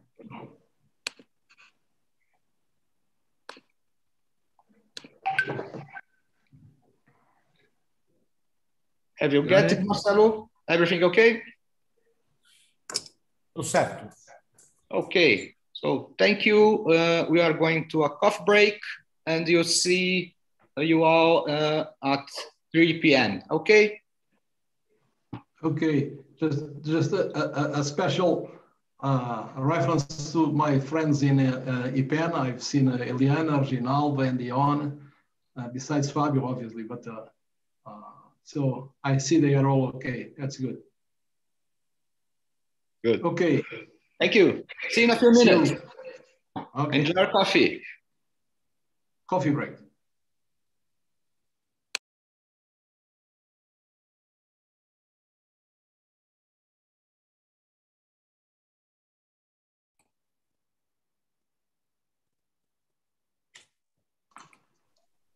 Tudo bem, Professor Fernando. Força, Fábio. Tudo bem, Fernando? Tudo. Felizmente, por aí também, estou a ver. Tudo com caras sorridentes. Já vi que está tudo bem. Dentro dos problemas, enfim, há quem esteja a sofrer mais, como se costuma dizer. Tudo bem na quarentena. É isso. Nós, neste momento, estamos já numa fase razoavelmente boa. Passámos por uma fase muito má há 2, 3 semanas, com um pico enorme de casos. Neste momento estamos com um número dos mais baixos desde há 6 meses. Portanto, a situação com confinamento muito... Mas parou tudo, praticamente. Escolas, tudo. Está praticamente tudo parado. A única coisa que é permitida, por exemplo, nas universidades, os estudantes de doutorado e pós-docs, etc., podem ir para os laboratórios, mas trabalham numa versão de turnos, para haver um mínimo de presenças. Portanto, uns fazem um turno de manhã muito cedo e os outros fazem o turno da tarde e vai até à noite para evitar ao máximo de pessoas. E, por exemplo, na Universidade de Aveiro, neste momento, há cerca de uma semana, não há caso nenhum registado de Covid, o que é, obviamente, muito bom. E você já tomou a vacina? Não, eu estou nas prioridades portuguesas, eu estou no segundo grupo. O primeiro grupo foi profissionais de saúde, pessoas que estão em centros de terceira idade. Ainda não estou lá, eu ainda não estou lá. E, portanto, ainda não tive essa prioridade. Portanto, eu estou no segundo grupo, que é o grupo acima dos 65 anos, que se prevê que deve começar em abril. Ah, bom. Portanto, neste momento, a previsão é que essa vacinação deve começar em abril e com a alteração das regras de vacinação. Uma vez que há algumas vacinas que parece que toleram um intervalo entre doses maior do que estava inicialmente previsto e, portanto, neste momento, isso foi também adotado aqui em Portugal e isso vai permitir aumentar um pouco a taxa de vacinação, portanto, um pouco mais rápida. Portanto, eu imagino que quando chegar a junho, sem querer ser demasiado otimista, que já terei as vacinas, as 2 doses da vacina, o que não sei se será muito eficaz, porque nós sabemos que com estas mutações do vírus, etc., ninguém sabe verdadeiramente qual vai ser a resistência da vacina perante as novas realidades que vão surgindo. Mas pelo menos deverá permitir que o sistema de saúde, em geral, a nível internacional, fique mais calmo. Eu diria que não vai resolver totalmente o problema, mas eu espero que pelo menos atenue consideravelmente o problema e, portanto, fique mais calmo. Vamos ver. As notícias do Brasil, de facto, não são muito boas. Eu tenho estado a acompanhar também as notícias do Brasil e vamos ver o que isto vai dar. Mas pode ser que com a vacinação, neste momento a Inglaterra com a vacinação já tem resultados muito interessantes. Portanto, eram notícias ainda de hoje ou ontem, a parte das pessoas, digamos, de maior idade, tinha caído 80% o número de hospitalizações, etc., já por virtude da vacinação. Portanto, 80% é um número impressionante, realmente. Portanto, vamos ver se a coisa realmente melhora. Mas pronto, eu vou dizendo que tem sido terrível, mas felizmente para mim tem sido um pouco, enfim, algumas limitações, como é evidente, mobilidade, etc., mas tirando isso, uma vida descansada. Agricultor. Você está morando no sítio ou não? Sim. Tenho muito com que me entreter. Portanto, o meu confinamento é muito pequeno, porque aqui eu posso andar, não há qualquer tipo de... Desde logo a densidade populacional é baixíssima, não é? Portanto, eu posso andar na rua sem qualquer tipo de problema. E em segundo lugar, mesmo que eu ande só, digamos, na minha parte de terrenos, etc., tenho muito por onde andar, portanto, não estou fechado em casa, tenho muito com que me entreter. E como gosto deste tipo de atividades, ando a fazer um pouco de agricultura, bricolagem, pedreiro, e portanto mantenho o meu espírito e o meu físico em bastante bom estado nestas circunstâncias. Por isso eu digo, eu não sou dos piores, seguramente, estou numa situação razoavelmente boa. Muito bom. E pronto, vamos ver. Fazemos agora uns minutos só de pausa para ver se assistimos depois ao Jeff Miller, tá? Ok. Até já. Pronto, cafezinho. Vou tomar qualquer coisa agora só. Até já. Até já.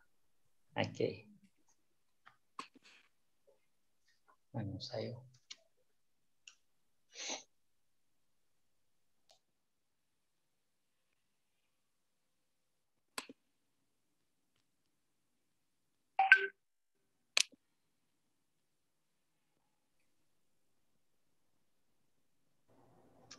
So, Jeff, your Portuguese is improving for sure after this break. Yeah, for sure, right. I understood all of that. That's all right. You want me to start to share? Let's pull the slides up. Yeah, maybe it's a good idea, yeah. But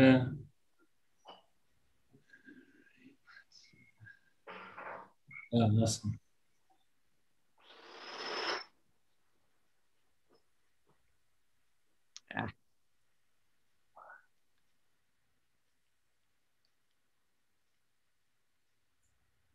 Okay. No, perfect. I got them.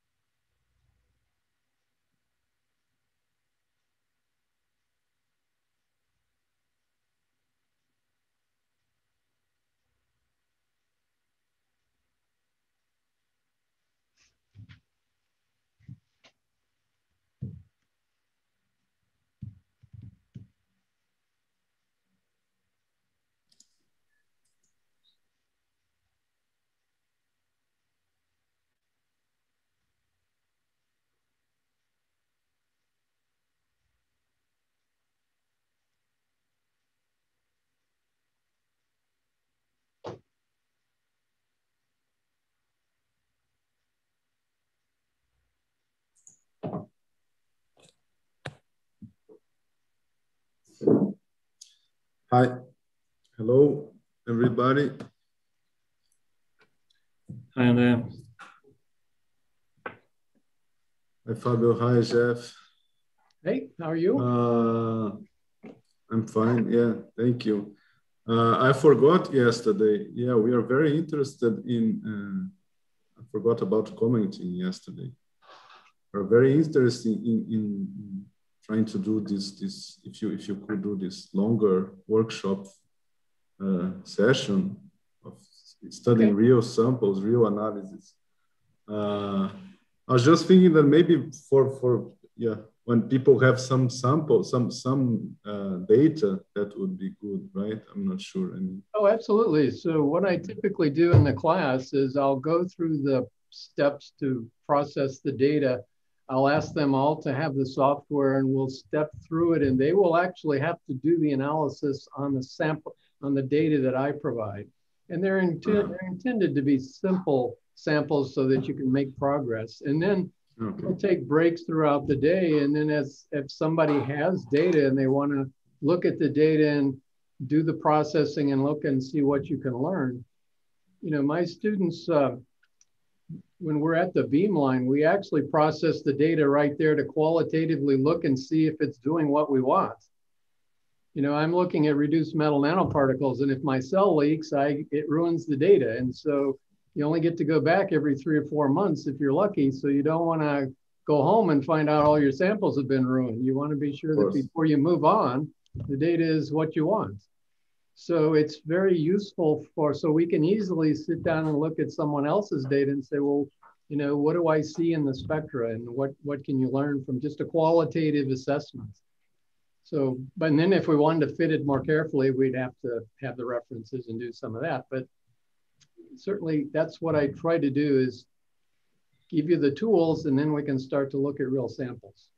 Excellent. We can discuss for afterwards. To schedule it for for a couple of months or something. And often, when you're available. The number of people that are involved, sometimes the weekday doesn't work. We can even do this on a Saturday if that's convenient. Okay. That's Excellent. oftentimes when only students, they all have classes and they all have other commitments. Okay, very good. Jeff, if I remember, you mentioned something about like 8 hours. Yeah, we can be flexible on that. I've done this as a course. Usually I'm in the room so that if somebody has a problem, I can go over and show them what to do. I'm not sure online how long it would take, but we could even do it in a 2-day thing if that's, 4 hours and 4 hours or whatever is convenient. Or we could there's usually what I do is I give you the basics, and then after the basics, then what we do is I say, look, when you start to do this for yourself, get as far as you can. And when you run into problems, let me know. And we could today, you can now log on and do this by video and you can walk people through it. So we don't actually have to get together to process data anymore. So that's one positive thing about all this virus business. Yes. People learn to work remotely, right? Yeah, remotely together, right? Yeah, exactly. Much more fun together, but okay. Yeah. Remotely together. Yeah. So I guess we are ready on time. So, sure, anytime you're ready. Yeah, I'd like to continue this afternoon session with the second lecture from Professor Jeff Miller from Purdue University. He'll keep talking about X-ray absorption application to catalysts. And as you see here, I think today he'll talk a little more about real applications. So please, Jeff. Okay, thanks. The floor is yours. Once again, thank you all for joining in, and once again, thanks for the invitation to be here. I do thermal catalysis, which is a little different topic than you all have been discussing. So I'm going to actually talk about what you can do with X-ray spectroscopy in the context of nanoparticles. And here's just a few commercial things. And the main point of this slide is, you can do any element, certainly any metal element in the periodic table. And these things are practiced at large commercial scale. I actually, when I was in industry, used these techniques to solve real practical problems to find out things like, well, when there's phase separation or poisoning or sometimes synthesis.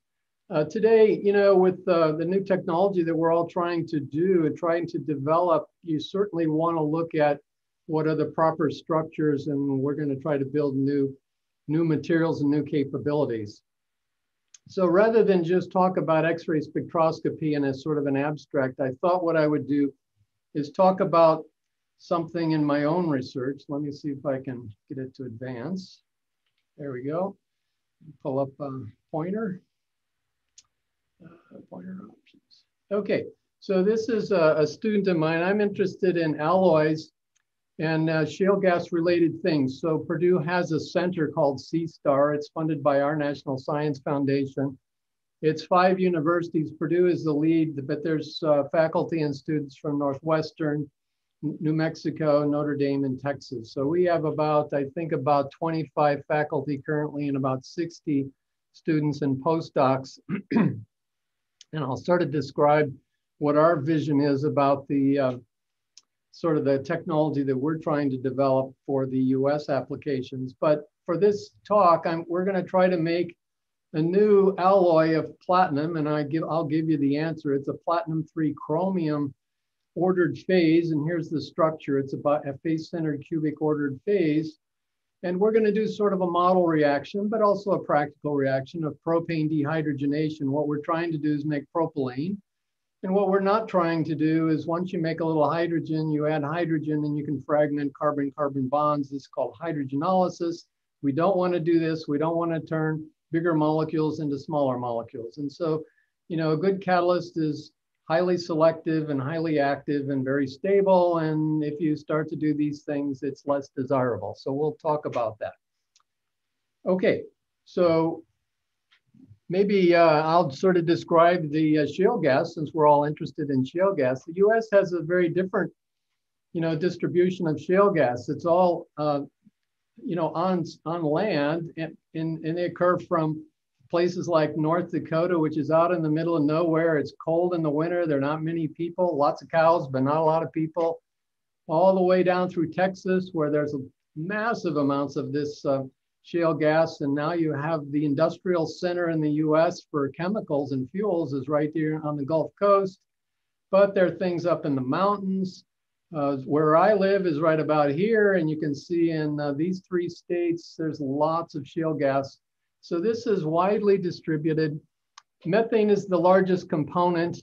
But ethane is the next largest component, and the total C2 to C4 hydrocarbons might be anywhere from 10% in a well to as much as 40%. And of that, the majority would be ethane. So the US shale gas problem, at least part of it beyond methane, is ethane. So we're trying to look at technology to take ethane to things. Now, if you're down here in the Texas Gulf Coast, there's a big chemical industry and you can make chemicals. But if you're up here in North Dakota or the mountains in Pennsylvania, there's no chemical industry. So you're really targeting fuels. And so fuels is kind of our target. And because we're doing ethane, we're going to have to do really high temperature. The equilibrium for making ethylene is low. We're going to try to make ethane into ethylene. And this is the reaction we'll talk about today. And I have several students working on this step. And then once we make olefins, there's a number of routes to turning these into hydrocarbon fuels. And so I also have students doing that, but we'll not discuss that today. Okay, so we're going to be looking at dehydrogenation. And so dehydrogenation is not new technology. It's over 60 years old. Every catalyst that's really seriously been investigated is based on platinum. This is the active element. And commercially, it's done with platinum tin. And platinum tin is known to make this face-centered cubic phase, a platinum 3 with tin as the promoter. And actually there are 4 other elements. These are all post-transition elements which are patented to do dehydrogenation. Gallium is actually quite good. Zinc is actually commercially used in combination with zinc, but tin is far and away the most abundantly used catalyst, sometimes with a little promotion by zinc, but these others have been patented. All the promoters come from this part of the periodic table. There have been lots and lots of studies, structural, kinetic, density functional theory. And if you read this really nice paper by Bert Veckhausen from the Netherlands, this chemical review, you'll find that most of the literature would say the reason for adding the promoter, tin, is to not just to form this phase, but the biggest effect is you change the electronic properties of platinum. You change the chemistry of platinum.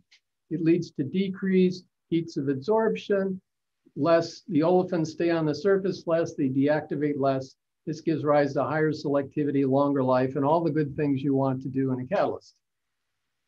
So we were looking at some of the limitations of tin is that it's great for propane and it works really beautifully up to 600 degrees, but ethane, you're gonna have to go to maybe 750 or 800 degrees.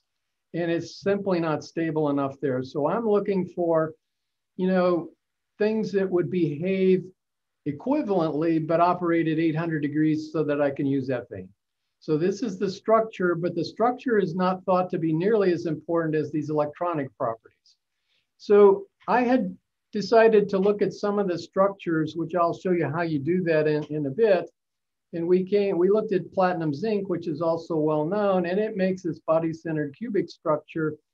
And it seemed to me that zinc is totally different from tin, and the structure is actually different. What really is important is that you make small regions of platinum called ensembles. 1 to 3 atoms is okay. Anything bigger than that, and all of a sudden bad things happen. So if you put 4 platinum atoms together, the thing starts to become very poorly selective and very unstable.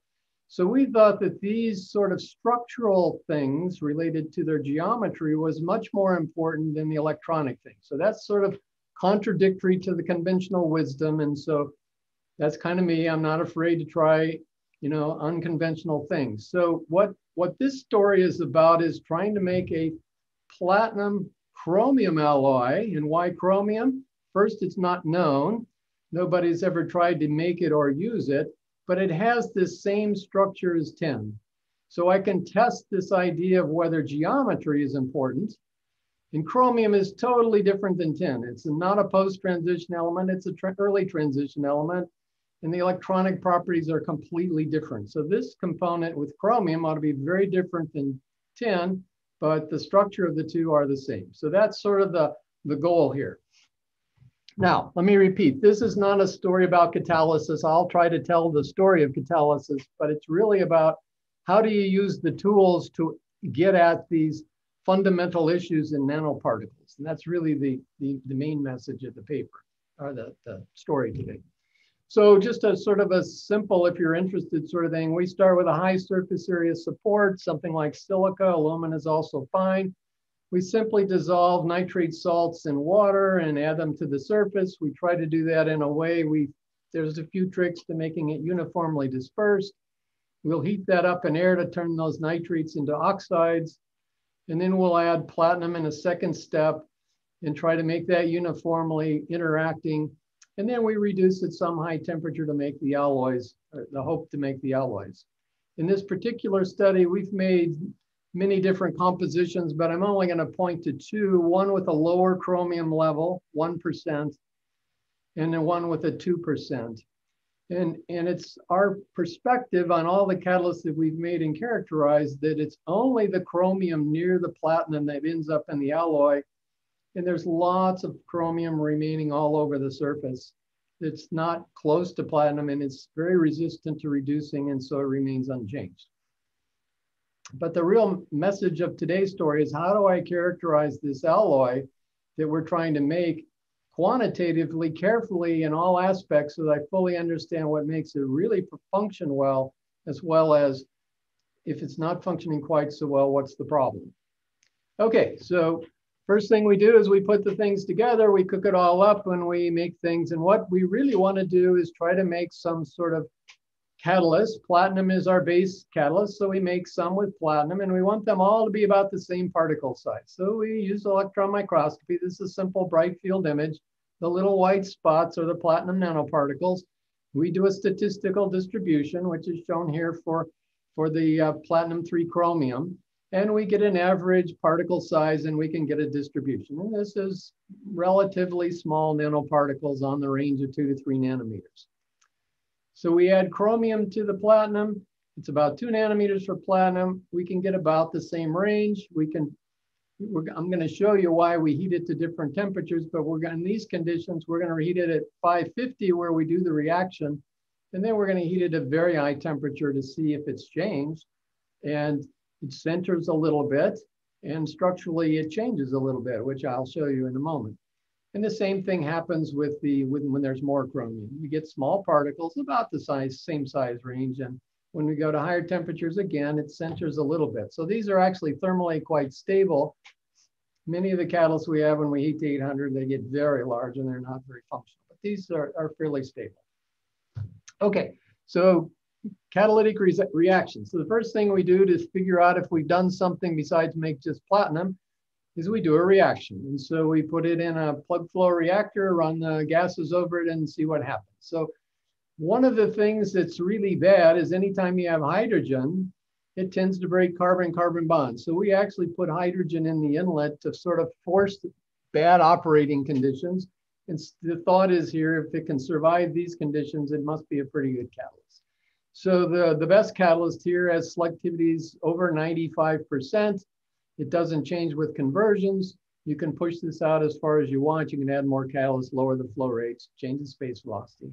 And this catalyst is no change in the selectivity out to the equilibrium conversion. Now, if we add 1% chromium, it's much better than platinum, which is here in blue. The platinum actually starts off much lower, and as you go higher convergence, it's bad. So this is why people don't use platinum. It's not selective. It's less selective at higher conversions, and it actually deactivates very fast. And so all of that is a good reason not to use it. When you add chromium, it makes life better, but still, you know, when you get out here to high conversions, you're still only 85%. So that's really not good enough for commercial performance. And it also deactivates faster than you really want. When we add 3% chromium, well, it's very selective and it's very much less deactivating. So the question then becomes is, what's different about these catalysts as we change the chromium levels? So what I really want to ask is, what's the structure of the nanoparticles that affects this catalytic performance? And how can I get at those details? Okay, so our group goes out to the advanced photon source, and we do a couple different things. We do X-ray spectroscopy. So we talked about that yesterday. And just to remind you, in its absorption technique, we measure the photons. This is an ion chamber where we measure the photons coming in from the left. So we measure the initial number of photons. We send it through our sample, and then we measure the photons coming out. And back here, we have another experiment for energy calibration. I'm also going to show you some diffraction that we do at the synchrotron. This is certainly a different instrument. The photons come from the right here. There's a little cell here. It's just a little capillary tube with heaters and thermocouples and gases. We line through there, and we actually do it in transmission, and we measure on this screen. Now, because we're at a synchrotron, we can use very high energy, which is actually quite important in terms of getting the diffraction pattern of these very small nanoparticles. Okay, so let me just back up a little bit and talk about the techniques. I want to sort of review what we did very briefly, because we talked about this a lot yesterday. We're going to tune the X-ray beam to an atom in our sample, in this case, platinum. We're going to, below the edge, have no absorption. It's not enough energy to excite. And we're looking at a 2p electron in platinum. It's called an L edge, L3 edge. And when we're below that L3 edge, which is a little over 11,000 electron volts or 11 keV, nothing happens. At the edge, we ionize it into a valence shell, and we get a rise in the absorption. So we absorb photons, and the edge looks like this peak here. And so just about 30 eV beyond the edge, we give it enough energy to escape with kinetic energy. It goes off as a wave. It scatters from the neighbors. And in this case, it's going to be either another platinum atom, or it's going to be a chromium atom when we're making the alloys. And we get oscillations. These are the XFs. They go out, we go about 1 keV in energy. And this region here is called the edge or the XANES. This region is the scattering, different phenomena scattering of the photoelectron, which gives you structure. Okay, so this is what the XANES of platinum looks like. The thing that's important about the XANES is the inflection point of the leading edge. So that's somewhere right here. You take the derivative and you look for the maximum in the first derivative. And for pure platinum, this is a pure platinum catalyst, or foil, which is big, thick, is the blue. And when we make really, really tiny nanoparticles, we get some distortion at the top of the spectrum and a little beyond, but the leading edge is the same. Okay, so we can tell from the edge energy, and this is called the white line, and the height of the white line, as you oxidize the materials, they usually get larger and actually shift to higher energy. So we can tell the oxidation states from the XANES. And the XFs, we go back, we isolate the XFs, we process the data, we usually look at it as the Fourier transform. And because we're going to be looking at platinum, I wanted to show you what platinum looks like. There are 3 main peaks in the platinum spectrum. The center peak is the largest. The highest radius is the middle, and on the low R side is the lowest. And so we're going to see that in these alloys, there's going to be changes in the shape of this and changes in the shape of that. Okay, and just to remind you, what we learned from XFs is the types of neighbors. In this case, platinum or chromium. We're going to the numbers of neighbors, and we're going to see that that's important in terms of understanding the structure, and also the bond distances, which is also important to doing the structure. And because we have cells and gases, we can do this under different treatment conditions or even under different reaction conditions. And we'll talk about that as we go along. So here's actually the XFs taken from the isolation. We make this, and we actually have to do some analysis to process to turn the picture into a quantitative answer. So this, if I fit the magnitude of the Fourier transform and the imaginary part, I come up with, there are platinum-platinum bonds. This is a platinum nanoparticle, nothing else in it. And I get a bond distance of 2.69 angstroms. Now that's, first time I did this, I said, wow, that's a really contracted bond distance. Typically, platinum foil is 2.77, and forcing two platinum atoms closer together, especially like a 1/10 of an angstrom, is a pretty strained kind of sample. And it turns out when you get down to nanoparticles, there are changes in the bond length, especially the surface atoms. So I had one, oh, before I do that. So what you get is a coordination number. The smaller the coordination number, the smaller the particle, up to 12, which is a big, thick foil. And so this is a sort of a standard data, but coordination numbers don't really mean anything. What you'd really like to do is translate that into size. Just like a TEM, how big is the particle? So I did that a little different way than most people do. I made lots of platinum catalysts. These are, some of these are on alumina, some of these are on silica, and I don't even remember which ones are probably the open circles are on silica and the dark ones are on alumina, but it doesn't matter. I made the platinum of different sizes and I measured their XFs and I get coordination numbers. Some are really low and some are close to the bulk foil. Now, in order to convert that to size, platinum is one of those metals where you can actually do hydrogen chemisorption, measure the number of surface atoms, and then there are models to turn that dispersion into a particle size. And so I did that. And so I measured the log of the dispersion, which I can then translate into particle size. And you can see there's a nice correlation with the XF's coordination numbers. Therefore, when I do something now and I measure a coordination number about 7, I can go up here, pick a dispersion, figure out what that is, and translate that into a particle size. So let me go back here. I'm interested in why is this bond distance so short? You know, when I showed this to some of my DFT friends, they said, wow, that's really interesting. You know, that would affect our modeling because we always assume bulk values. But in small particles, which is what we use in catalysis, this is quite a different thing. And you get quite a different energy distribution when you strain the size like that. So that's why I'm interested in some of the sizes. So here's a plot of a whole bunch of platinum catalysts on different supports. And the bulk value is 2.77. And you can see that when I'm on some of these, you know, 10 nanometers, it's got bulk properties. And when you come down, somewhere in here are 3 to 4 nanometers, all of a sudden the bond distances start to get really short. And when you get between 1 and 2 nanometers, they get quite short. So the one that I was looking at there that I was showing you the data was somewhere here, but you can even make them quite a bit smaller. The important part of this thing is the bond distance do change with size, but they're quite independent of the support. This is not an epitaxial growth so that the support is forcing some sort of geometry, which is sometimes happens in oxides for sure.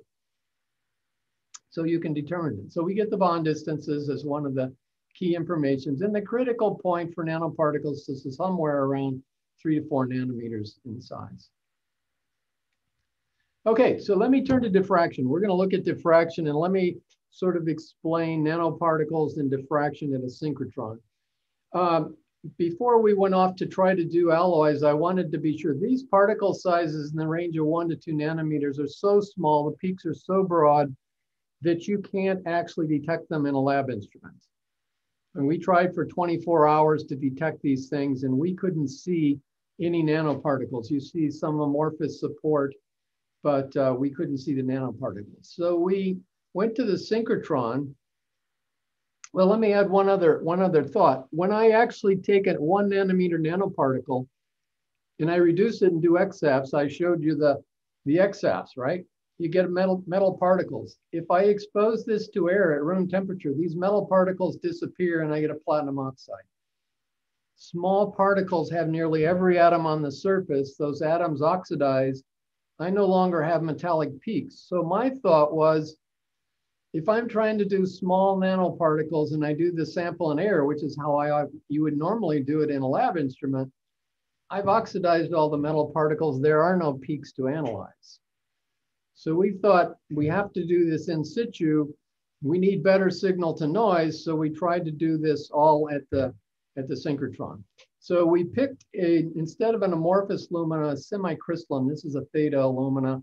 It's not necessarily important. We hoped that the order of the support would allow us to take the spectra with the platinum nanoparticles on it, and these are the ones that are reduced, and then subtract the support and be left over with the nanoparticles. So here's the support, here's the platinum on the alumina with platinum nanoparticles that were first reduced and then exposed to air, and then reduced and kept reduced.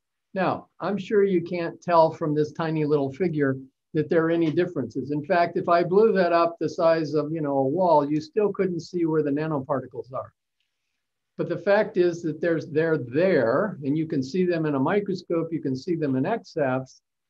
And what's an advantage of the synchrotron is it's so stable and so reproducible to make the support. You can subtract the support from the reduced particles, and while it's noisy and they're broad, you actually get peaks, and these index exactly like platinum nanoparticles. And in fact, if you do the unit cell size and determine the lattice parameters, the bond distance is exactly what I show here for this one. It's contracted. The peaks are at a slightly higher angle because the bond distances contract, okay? So you can, in fact, do 1 nanometer size particles. We did bias it a little bit. We put 2% platinum on there instead of trying to do real low levels, but still you can do it. If we then do it the way you'd normally do it in a laboratory and take the spectra, oxidize it in air, and then take the XRD, this is from the support, and you can see the metallic peaks are now not present. You've oxidized every metal peak. And we did this by XFs and small angle scattering and pair distribution at the synchrotron.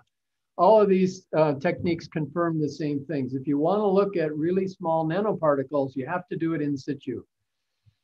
Air at room temperature is not inert to a metal nanoparticle. And that may be true to some of your catalytic species. So in situ measurements are really important. And because of the high flux and the high signal to noise, you can really do things like take different spectra between some sort of background. We do this in infrared spectroscopy all the time, a background and then the background with your sample, and you can take the two and isolate the peaks, okay? So that's what you have to do the diffraction. And so here's the diffractometer that I showed before. We come in, let me give you some of the details. This little capillary reactor could heat to 600 degrees. Since then, I've bought a much more nice commercial cell. It'll go up to 1,000 degrees, so we can treat this in any gas at any temperature up to 1,000. The beauty of the synchrotron is the flux is so high, we can do this in 5 minutes. So you really can time dependent. Is there a question?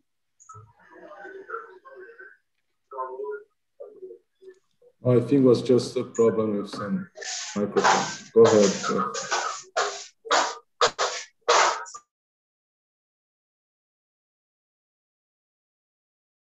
Professor, your microphone is mute. It's mute. I don't know how I did that. I must have accidentally hit it. Sorry. Okay. So the synchrotron has very high flux, and so you not only can get the spectra if you have a spectra that are a little bit more metals, a little bit larger sizes, you can actually do very fast data acquisition. The other thing that's kind of unique at the synchrotron is you use very high energy photons. So these are 105 keV rather than the typical copper or molybdenum edges in a laboratory. And what that does is that actually removes things like silica and alumina backgrounds and makes them much more transparent, and the heavy metals show up. There's much better contrast when you use these high energies. Now I'm going to show you when you use the high energies, it also changes the angle. We're looking at much lower angles. So they use a big detector screen. This is an area detector screen, and they can move this back and forth to really get very high angle resolution, which is sometimes needed.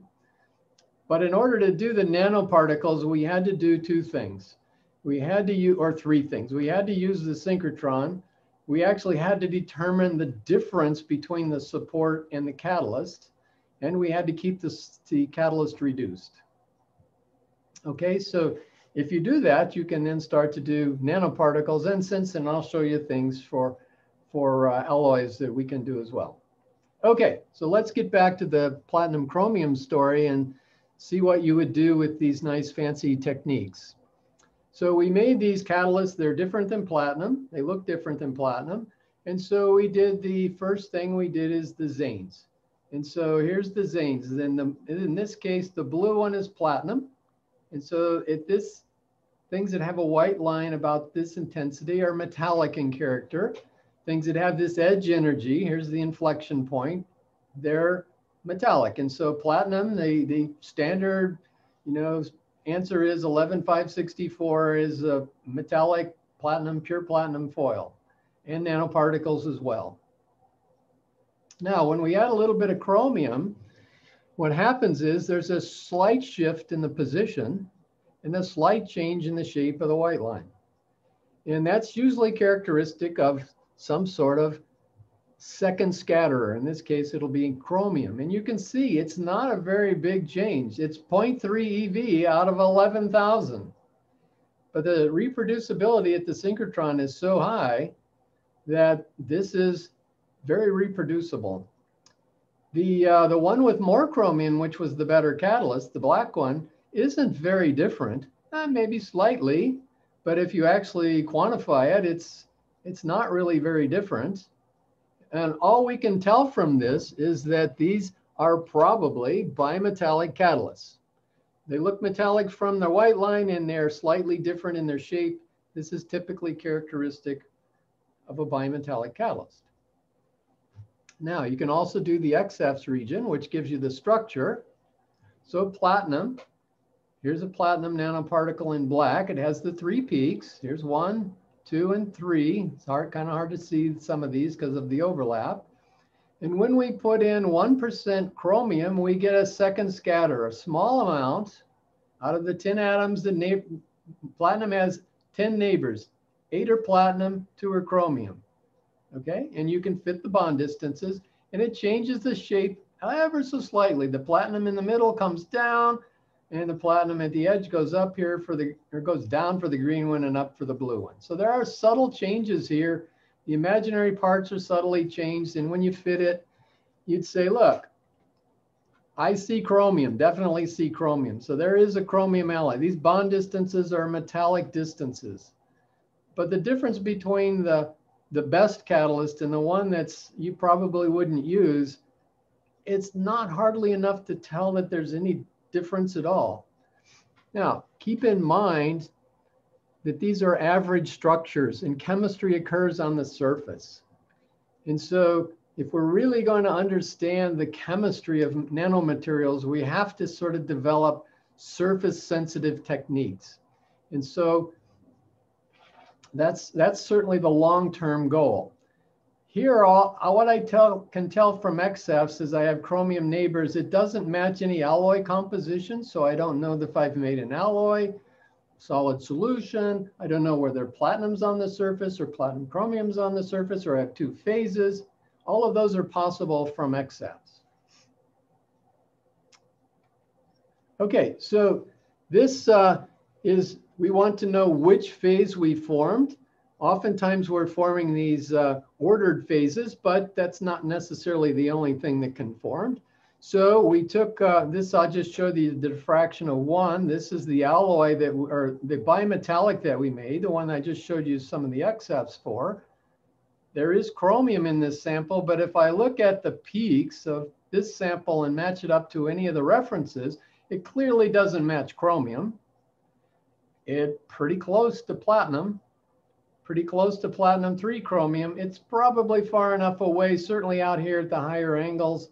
It doesn't match those peaks. It's not a 1-to-1 alloy, and it's clearly not the 1-to-3 alloy. So we can reject these 2, but we really can't tell if it's this, or some combination of things. Now, if we made a full alloy, these are the alloy structures. If we made this alloy which we don't make, there are no platinum-platinum bonds. So if we start to combine the X-ray diffraction with the XFs, well, no platinum-platinum bonds. Well, here's the XFs. We have lots of platinum-platinum bonds. So that can't be the structure that's formed. And of course, that's consistent with the diffraction. We could have formed this one, where the ratio of platinum-platinum bonds to platinum-chromium is about 2 chromium for each platinum. This is a very chromium-rich alloy. We go back here. Neither one of these is chromium-rich. If we made this alloy, the ratio of chromium to platinum is 1 to 2. And you can see chromium to platinum is 1 to 4. So we didn't make a pure alloy. So we could have either a core shell where we have platinum-3 chromium and some excess platinum, or we could have sort of a homogeneous solid solution. And the difference in morphology is important from a catalytic performance point of view. And we'll try to figure out which of those things is going on. Oops, sorry, went too far. Oh. Okay, so in looking at the two different catalysts, with the 1% chromium and the 3%, you can see that the 1% is in green. The peaks line up pretty closely. You know, again, the black one, they line up pretty closely, and they're kind of consistent with this platinum-3 chromium, but you can see these two structures of platinum and platinum-3 chromium are very close in the diffraction pattern. It's very hard to resolve these, especially when the peaks are broad. So what should you do? So from just the analysis of the catalyst that we've made that we tested for the catalytic performance, from X-ray diffraction, even at a synchrotron, and from XFs and even from TEM, there's nothing that we can tell why one should be different from the others. Okay, now, what we thought we would do is then take these samples and reduce them at higher temperature. Chromium is difficult to reduce. And so as we've studied the synthesis of these materials, the higher temperature you reduce, the first thing that happens is you get a nanoparticle of the metal like platinum. Then you start to reduce the oxide. It starts to diffuse into the surface, and it continues to diffuse in until you form a full alloy. So you get first a core shell, first a nanoparticle, then a core shell, and then a full alloy. So we went ahead and started temperatures. Okay, so here's the XFs. And this is of the 3%, the higher loading, but the same trends are shown for the 1%. So if we start with platinum, when we reduce at 550, there was a shift in the edge. It was small, but real. And when we heat the temperature up to 800 degrees, it continues to shift. So the structure of the particle actually changes with temperature. So you put in the composition, and if I heat it at one temperature, I get one answer, and I heat it at a different temperature, I get a different answer. Okay, the XFs is over here.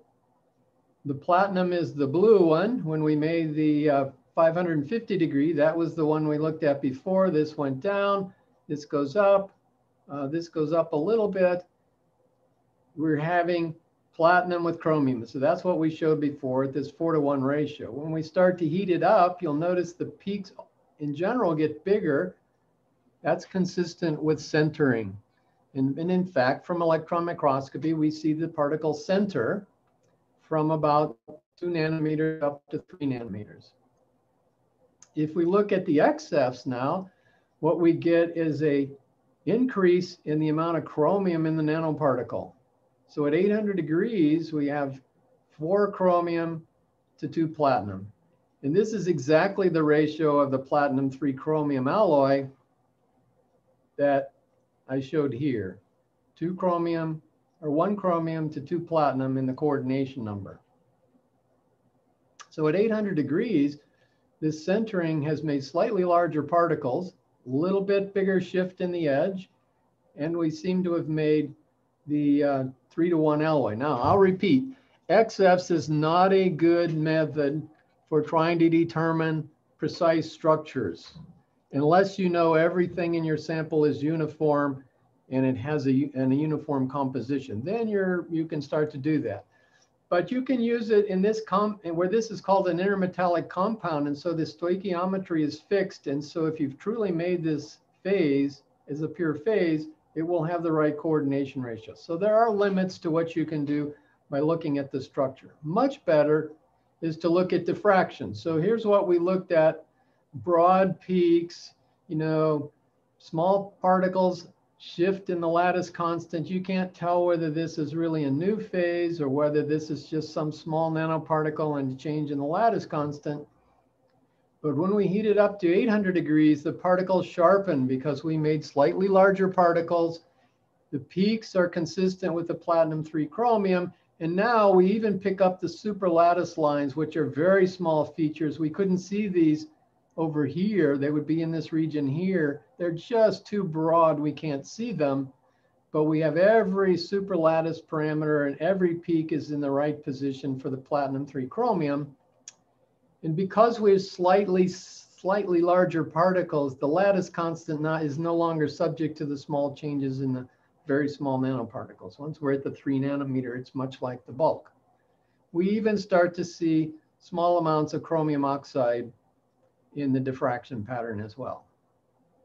So we have a cell, we heat it up to 800 degrees, and we can take the sample after that, and we can do it in situ without exposing to air. So all things have told, all the bulk characterizations have told us that, the platinum-3 chromium phase is the one that forms.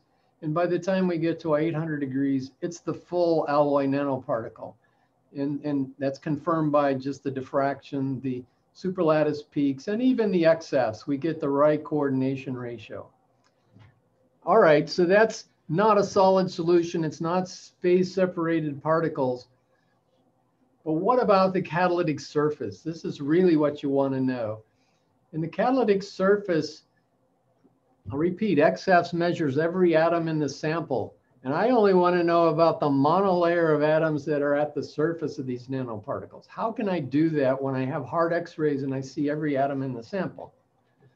So we're going to actually do a chemistry trick. We're going to do the catalyst reduced. This gives us every atom. We see every atom that's there. Whether I have a platinum core and an alloy surface or it's a full alloy, you see every atom. Now chemistry, if I oxidize these at room temperature, platinum will, in these oxides, these metallic nanoparticles will oxidize only in the surface monolayer. This has been studied a lot on a whole variety of methods for the past 40 years. So this is well known that if you just do surface oxidation, which just means expose it to air at room temperature, you will oxidize the surface metal atoms. And in this case, if I have an alloy, it's both platinum, which is shown here, chromium oxide would be formed, but I'm using the platinum edge, I wouldn't see that. So I would see the loss of metallic platinum-platinum bonds, and I would see the gain.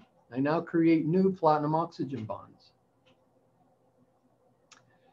The core is exactly the same as the core over here. This mild treatment doesn't change any of the internal atoms in the particle, either their structure or composition. So if I take this spectrum and my signal to noise is really high, and I take this spectrum and the signal to noise is really high, which is what you get at a synchrotron, then the core subtracts out. And what I'm left with is I have more metallic particles in this particle, so I have a metal alloy surface here, and I have some platinum oxygen peaks here. So let me show you what that looks like. Here is the spectrum. The black is the reduced spectrum of the catalyst. I guess maybe in this one, it's the red one. No, it's the black one that's reduced. Sorry. So the black one is reduced, and this is a combination of platinum-platinum and platinum-chromium bonds. And then when we oxidize it, we lose just a little bit of the metallic bonds, and we gain a little bit in the oxygen. Now, the problem with doing the XFs analysis on the oxidized particle and trying to figure out what the surface is like, it's such a small change that the fitting has errors in it that it's really hard to do that precisely. So what we do, if we do this method up here, where we take the reduced sample and subtract out the oxidized sample, this is the difference spectrum. These are the platinum and chromium bonds, and this is the platinum oxygen bond. Now, there's some peculiarities about this bond because of the subtraction process, but just take it on for granted for now that you can actually fit that. And we get that there's about 1 platinum-platinum and 0.5 platinum chromium. And so even in this spectra that was very platinum rich, the surface looks to have a platinum to chromium ratio of about 2 to 1, which was this platinum 3 alloy. So I'll go back and remind you that this platinum chromium to platinum ratio of 2 is consistent with this platinum 3 chromium. This is the platinum to platinum chromium. This is the 2 to 1 ratio. In addition, we get the number of oxygens on the surface of the particle. These are the catalytic sites. And so we can actually count the number of catalytic sites. If we try to do any chemisorption at all, CO, hydrogen, the typical kinds of things, you know, platinum will absorb hydrogen and CO, but so does chromium because it's a metallic phase. So you don't get the proper number of active sites, whereas when we oxidize the surface and we're only analyzing at the platinum edge, we don't see the chromium oxide, we only see the platinum oxide. So we can actually calculate from this the number of active atoms, okay? And so here's what we would do from all the analysis. This is the standard analysis. You measure every atom in the sample and you try to determine the structure. And if it's uniform, that's great. But you can see the average of these two catalysts is about the same. If we look at the interior, what's the interior? The interior are those atoms which didn't oxidize. We can analyze those metallic peaks plus the surface, and we can get some estimate of that. We can look at the particle interior. Well, the particle interior here is very similar. Here, it's slightly different. But the thing that's important for catalysis is the surface. Here, the ratio is less than 0.5, which is the coordination ratio. Therefore, we have some free exposed platinum, which is non-selective. We have some platinum 3 chromium, which is selective. So this catalytic properties are a combination of sites which have not formed the alloy, it still remain metallic platinum, and some alloy surface which it has high selectivity. When we finally make a monolayer, the catalyst selectivity goes up to the maximum. And from the XFs, what we see is a combination of platinum chromium bonds, but we see a platinum core, which is why we have the high coordination numbers of platinum. Okay. So you can actually do this at a whole variety of temperatures. And so we did for sure. And so this was the data I showed you at 550. But if you want to sort of start looking at, well, how do I form alloys and what is the composition under different temperatures? Platinum reduces at about 175.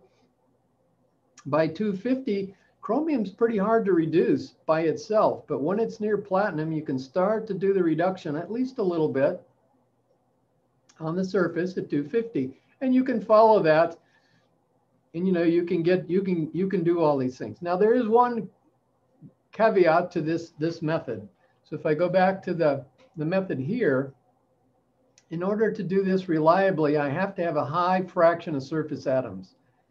If I make really big particles, which usually means over about 10, maybe 12 nanometers, the fraction of surface atoms is not high enough to see, because when I do the subtraction, the errors in the data really give me errors in the analysis of the difference. So you really want small particles. And these happen to be really small particles, but you can do this at 5 nanometers, 7 nanometers.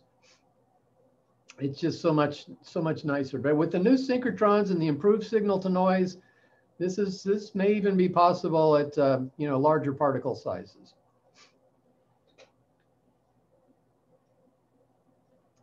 Okay, so let me sort of summarize the catalytic results. We start with platinum and it's not really very good, and the selectivities are low. If we have a limited amount of chromium, and by the way, we have about 5 molar equivalents of chromium to make this platinum-3 chromium alloy. It's just that most of the chromium is out on the support, doesn't really overlap with the platinum. And we can tell that by doing the chromium edge, and we see only chromium oxide. So 95% of the chromium is present as an oxide and not in the presence of the alloy. From the platinum edge, we can see the alloy formation. And when we make this, it's better. Certainly it's better than that, but it's not nearly as good as a monolayer. If we keep pushing the temperatures and force the reduction, we can make a full alloy at 800 degrees. And if we go back to 550 and test it, the catalytic results are quite nice. Okay, so once you know how to do all these things and you have all sorts of different information, you can start to think about, well, how thick is this alloy shell? So I mentioned that here there's hardly any chromium in the sample, yet when you get to this, it's a full alloy. Could I, as I go along, determine the shell thickness? Is that even possible? Well, it is if you do a couple things. You have to have the particle size by TEM, which we have. You have to have the XFs of the particle itself. And you have to know which phase you formed. That is the stoichiometry of the alloy phase, which we did by diffraction and ultimately XFs. If you take all of those things, you can actually determine the composition and thickness of this surface layer. And so the way you do that is from the total coordination, if we reduced it at 500, there was a shell and there was a platinum interior. All of the platinum in the center has platinum-platinum bonds, but there are also platinum-platinum bonds in the platinum chromium. So to estimate the amount of platinum-platinum in the shell, we take the platinum chromium coordination number and we multiply it by 2, which is the stoichiometric limit. We subtract that from the total and we're left with the platinum-platinum in the middle. And based on those correlations I showed you before, you can estimate the size in nanometers of the interior core as well as the shell. And by doing the, you can then divide by 2 to get the thickness. So this is something that we did, and it was kind of fun to do, but you have to know all the things, the TEM, diffraction, XFs, and then for all these different statements. So we did this for a bunch of different treatments. And you can see, even though we see chromium at 250, it's not a full atomic layer. It's only up to about 550 do we get a monolayer. By 700, we had 3 monolayers, and by 800, we had a full particle, and from the size, it's about 6 monolayers from side to side. So this actually shows you, this can be used to show you how you actually grow alloys. I didn't show you the data at 175, but it's pure platinum, and then the chromium oxide starts to reduce, but just a little bit.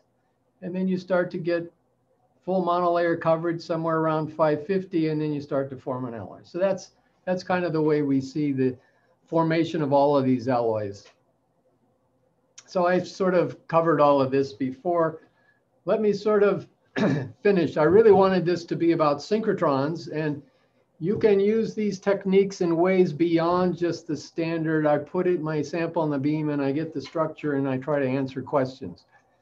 You can use references, you can use chemical treatments, you can use other strategies to figure out the kinds of information that you want from your nanomaterials. Whenever it's possible, if you're looking for an ordered alloy, diffraction is great.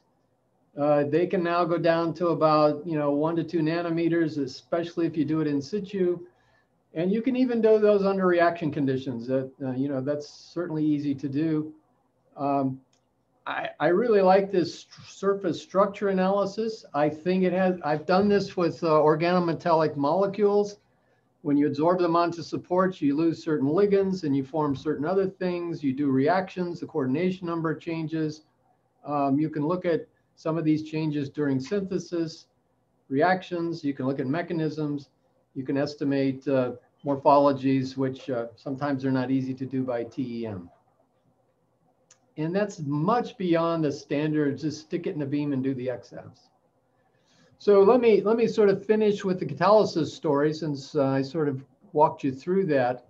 My current view is I've made alloys of platinum with all of these 3D transition elements and even a few more. We've made palladium, same things. We see a lot of platinum 3M with cobalt, iron, manganese, chromium, and vanadium. And those are totally different electronically. And yet the catalysts are actually superior in some ways. We can make palladium, and clearly palladium with things like manganese, chromium, vanadium are not platinum tin. So electronic things are important. Don't get me wrong. I'm not saying to say it's unimportant, but you can make alloys and see electronic changes and they're not great catalysts, or you can make these ordered intermetallic structures and they're always 95 to 100% selective. And this is my view, this contrary view. I believe that the essence of these alloy catalysts is all about structure and geometry and small ensembles. Okay, so that's that concludes my talk. I'd be happy to take any questions. We don't have to talk about my talk. We can talk about some of your materials. What kinds of things would you be interested in doing? You know, I've done oxides, I've done phosphides, I've done sulfides, I've done organometallics, I've done whatever you like. Okay, thank you, Jeffrey. Very interesting analysis, very, very creative and time consuming, I guess, but you can get a lot of information, right? Yeah, it's step by step. So we did diffraction on platinum on alumina. I mean, everybody, I have lots of diffraction friends who are real experts. I'm not an expert. And they all told me you can't do diffraction on nanoparticles at the size I wanted to do. And I said, well, you know, look in the XFs, I see metallic peaks, and those peaks disappear completely when I expose to air. You guys do all your diffraction in air. So why would you expect to see metallic peaks? I said, I'm going to try that. I know it's kind of a dumb idea. You're the expert and I'm not. And sure enough, we saw it in small angle scattering. We saw it in pair distribution. We saw it in XFs, and we saw it in diffraction. When I showed the diffraction, I showed the woman who ran the diffraction beamline. She says, oh, you can't do that. And I said, but look at this. And she said, oh. And she thought for a minute and says, oh, this is what you're doing. And she said, oh, yes, we can do that now. She realized that these high energies, the support becomes transparent, and that if you can keep the particles reduced, you can actually do it. That's just the diffraction part of the story. Every one of these things, I love to develop these new strategies and these new techniques and cells to run new kinds of materials at very different conditions. You know, that's where the interesting science is happening. And you can you can use the experts at the synchrotron, by the way, to help you with all of the details of all these things. They're the real experts on how to make, you know, the instruments do what you want. Yeah, so let's open for questions. I think we have already one in the chat. Rafael, do you want to speak up? I think it's halfway your question. I am elaborating. Okay, so we can wait. Any other question?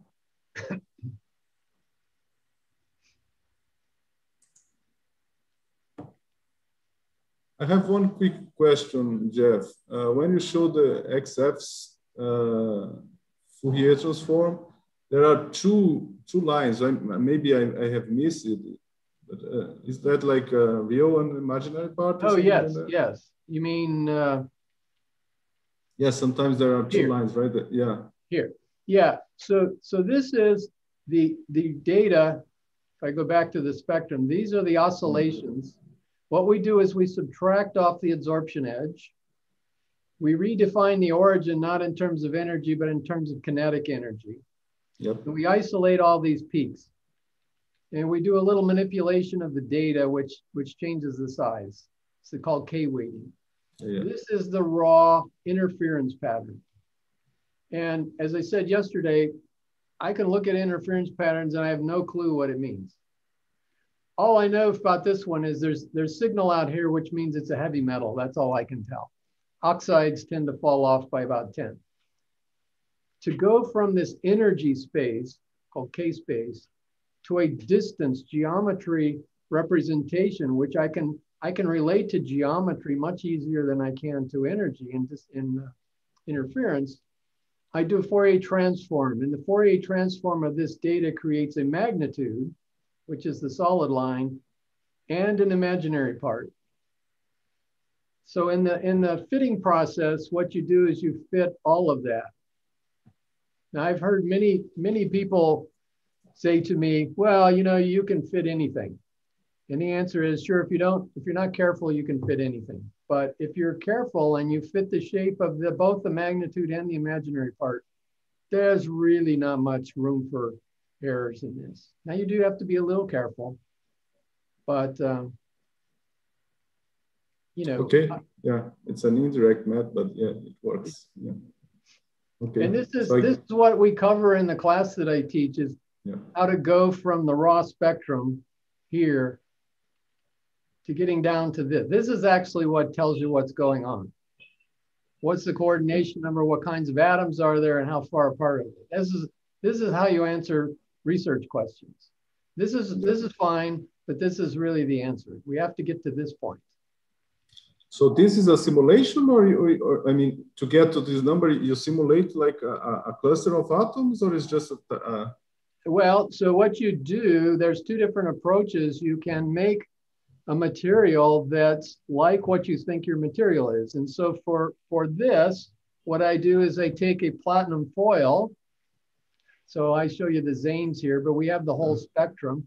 Platinum foil is platinum atoms with only platinum neighbors at 2.77 angstroms. And we use that as a reference, and we get the interference pattern of what platinum looks like. And then we use that in fitting the unknown samples. And the software then allows you to take, well, this is the reference. This is all based on a diffraction, well-known structure. So references are critical. This is, okay. I like to do experimental references because they're really nice and precisely known. This is then the model fit with the software that you do by making what are called phase and amplitude functions. Okay.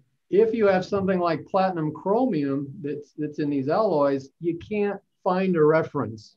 There is no valid reference. So you have to go to a program written by the University of Washington. John Rear at the University of Washington has written a program called PHEF. I don't remember what all that PHEF is, but it's a theory program that is theoretical scattering. And you can put in the elemental number. So platinum has an atomic number, what is it, 78 in chromium. You can put in that atomic number, you can put in a bond distances, and it calculates theoretically the phases and amplitudes. So you can also do that. And so then you, for whatever atoms you think are in your sample, you can then back out the structure, number of atoms, bond distances, and other things. Okay, excellent, thank you. I think we have one question in the chat. In the case, I have a question. I work with Syria and I want to work with oxygen vacancies. And comparing to your talk, I want to ask if the focus to work in these vacancies could be more effective, looking for geometry of structures than electronegativity. Okay, so the question that I would ask, is this going to happen to the whole material? Or is this going to happen at the surface?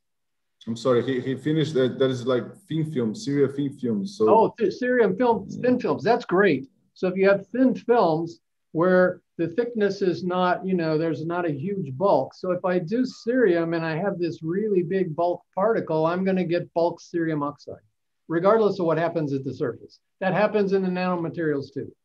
But if I have a nice thin film and I do that sample, say in air, and I have cerium-4, and then I do some sort of treatment and create holes, defects, first I'm going to make some cerium-3.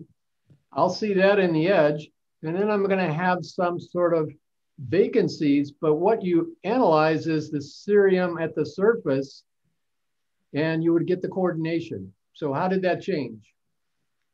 Okay, and you could do that by the difference that I was showing. So are the thin film, the question is, are the thin films less than about 5 nanometers? Or does thin films mean millimeters? Yeah, I think it's a good question, Rafael. I think we can do as thin as we want. Less than 5, I think it's too much, you know. Well, we work with bigger numbers, I guess. Okay, so if the surface only and it were 10 nanometers thick, we might have difficulty seeing it. We probably can see something. The Zanes is a big feature. The structure is a weaker signal. I mean, just look back here at platinum. The Zanes is this great big feature here from the 0 to over 1. The XFs are like here. This is where the structure is. But you guys are going to get a new big powerful synchrotron. Maybe your sensitivity will be much better. I would love to have something with 100 times more sensitivity. Then the questions you're asking are certainly doable. This is where the advanced photon source is also going to go through an upgrade in about a year. And at that point, it should be 100 times more flux. That means the signal to noise is 100 times better. That's definitely something that we should try. Whoever gets the best synchrotron first, I guess, is we can give it a shot. Okay. So thank you. So I guess they're probably all closed right now. We can only talk about it. Yes. Yeah. That's great. Andre, do you think we can think something about these serial films to work in synchrotron, or? Yes. Absolutely. And sure. If you do anything like dopants, if you put dopants into this area, the dopants are in low concentration, and that's something you can do pretty easily. Okay. Okay. Thank you. All right. Thank you.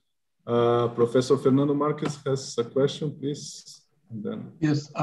Thanks, Jeff. I think it was a very nice presentation. I'm asking myself, these tiny nanoparticles that you are producing, what do you know about the stability of them under typical working conditions? Can you really survive with, because you showed their performance is really great, but is there any kind of, as you said, when you hit them, they tend to sinter, so can you comment on that, please?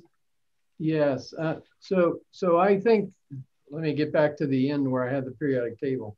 So one of the problems with platinum tin is that if you're operating at 600 degrees, which is propane dehydrogenation, they're stable they last for about 3 days, they're regenerated, and so they can, for a 2-year period, they can be used commercially. When you go to higher temperature, even a little bit, the tin that's excess covers it up, it poisons the thing, and they center, and they do all sorts of bad things, and they're done. Once they do that, they're done. The problem is that the excess oxide from tin oxide on these will reduce. I started looking at these because manganese, chromium, and vanadium, you can't reduce the oxides even at 1,000 degrees. The second property that's important is the alloy that you form, these platinum tin alloys. This platinum with tin has a melting point that's much lower than on chromium. So sintering, which is your question, is much more prone on the tin. We've taken the manganese one. And why manganese? Chromium's toxic, vanadium's toxic, manganese is not toxic. So my choice, these all three perform pretty well. We've run these at 750 degrees for up to a week with no centering at all. We can regenerate them. I think these are pretty fantastic. They have a very high temperature melting point. They don't center. For some reason, they don't seem to make a lot of carbon on the catalyst either, which we're going to try to study next. But the structure gives you selectivity and better stability, but the centering resistance is all about the melting point. These are really far superior than to these post-transition elements. Yeah. So thanks for that question. Thank you. Okay, there was somebody else raised the hand. Fabiani? No? Okay. Yes. I have one question. Go ahead. So thank you, Professor Miner, again for the lecture. So I would like to ask, so I've been working with the system cerium-lanthanum. So I would like to know in my system the amount of the vacancies and the local structure, like with the undoped ceria and doped ceria, because I've been working putting like different amount of lanthanum, and I would like to know how the cerium oxygen bonds will change in the system. So have you experienced to measure like something ceria or in lanthanum, and then what's the issues for the measurements in the system? So thank you. So lots of people like cerium. Cerium's a sort of an amazing material on its own. We have looked at lanthanum. I don't know that in cerium, but I think we looked at it on alumina, stabilized in alumina. So yes, lanthanum, let's see, lanthanum is here. So lanthanum is always +3. It doesn't reduce like cerium, so you're not going to see a redox property, but you might see the loss of some oxygen coordination if you were at the surface. So if in the surface there were 6 bonds, and then as you start to reduce the ceria, you might lose and might form 5 bonds, we definitely would see something like that. As a dopant, it's there in a minor concentration, 1, 3, 5%, whatever you're doing. And so we can definitely do the lanthanum fairly easily in ceria and look at what's happening around the lanthanum. Now, as the previous question asked about the cerium surface, if you had this as a thin film, you could look at both the changes in oxidation state of the cerium. And so let me ask, and anybody can answer this, do you think the whole cerium oxide reduces under these conditions, or just the surface? Anybody want to make a bold statement?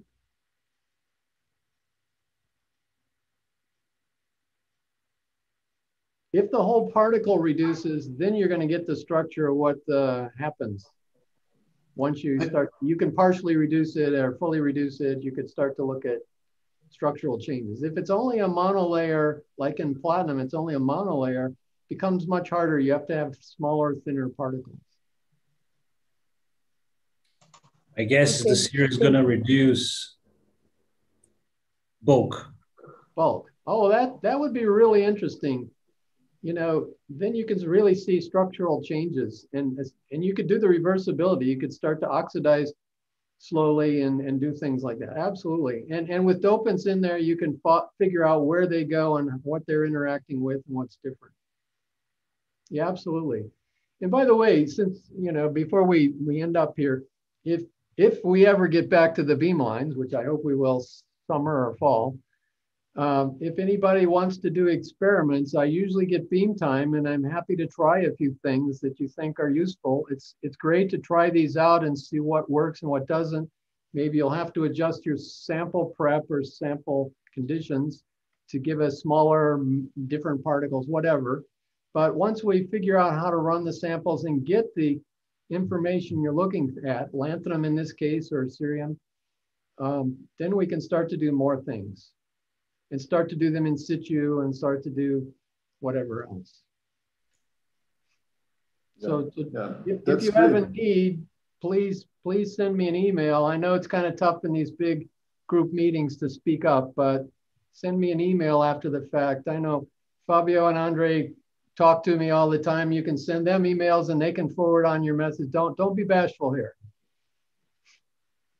Okay, yeah, thanks, Jeff. We will be the intermediate, and yeah, we are looking forward to send you some samples. Yes, we have. I think what Fabiani mentioned is that we want to see like selective. We have catalysts with different lanthanum concentrations, and we want to, and they have different selectivities. So we want to see what's going on. Yeah, absolutely. In the structure as a function of actually. It's not actually dopant, you could call it as an alloy. We put as much as 50, 70% of lanthanum. So it's actually the full range of alloying we are studying. So well, and in that case, it might be better to do something like, you know, in situ diffraction. I don't know if they're. Yep. Are these solid solutions like zirconium ceria, or are these? Do you think they're different phase structures, or what? Oh, it depends. It depends on the way you make the particles. You can get solid solutions and you can get different phases. So yeah, that's what we were studying. Depending on how we synthesize that. Yeah. But we can get solid solution up to 70% of lanthanum. So it's really amazing. Yeah, well, then your ceria becomes the dopant, and then it becomes the exactly. Yeah. That's okay with me too. Yeah. Okay. So more questions?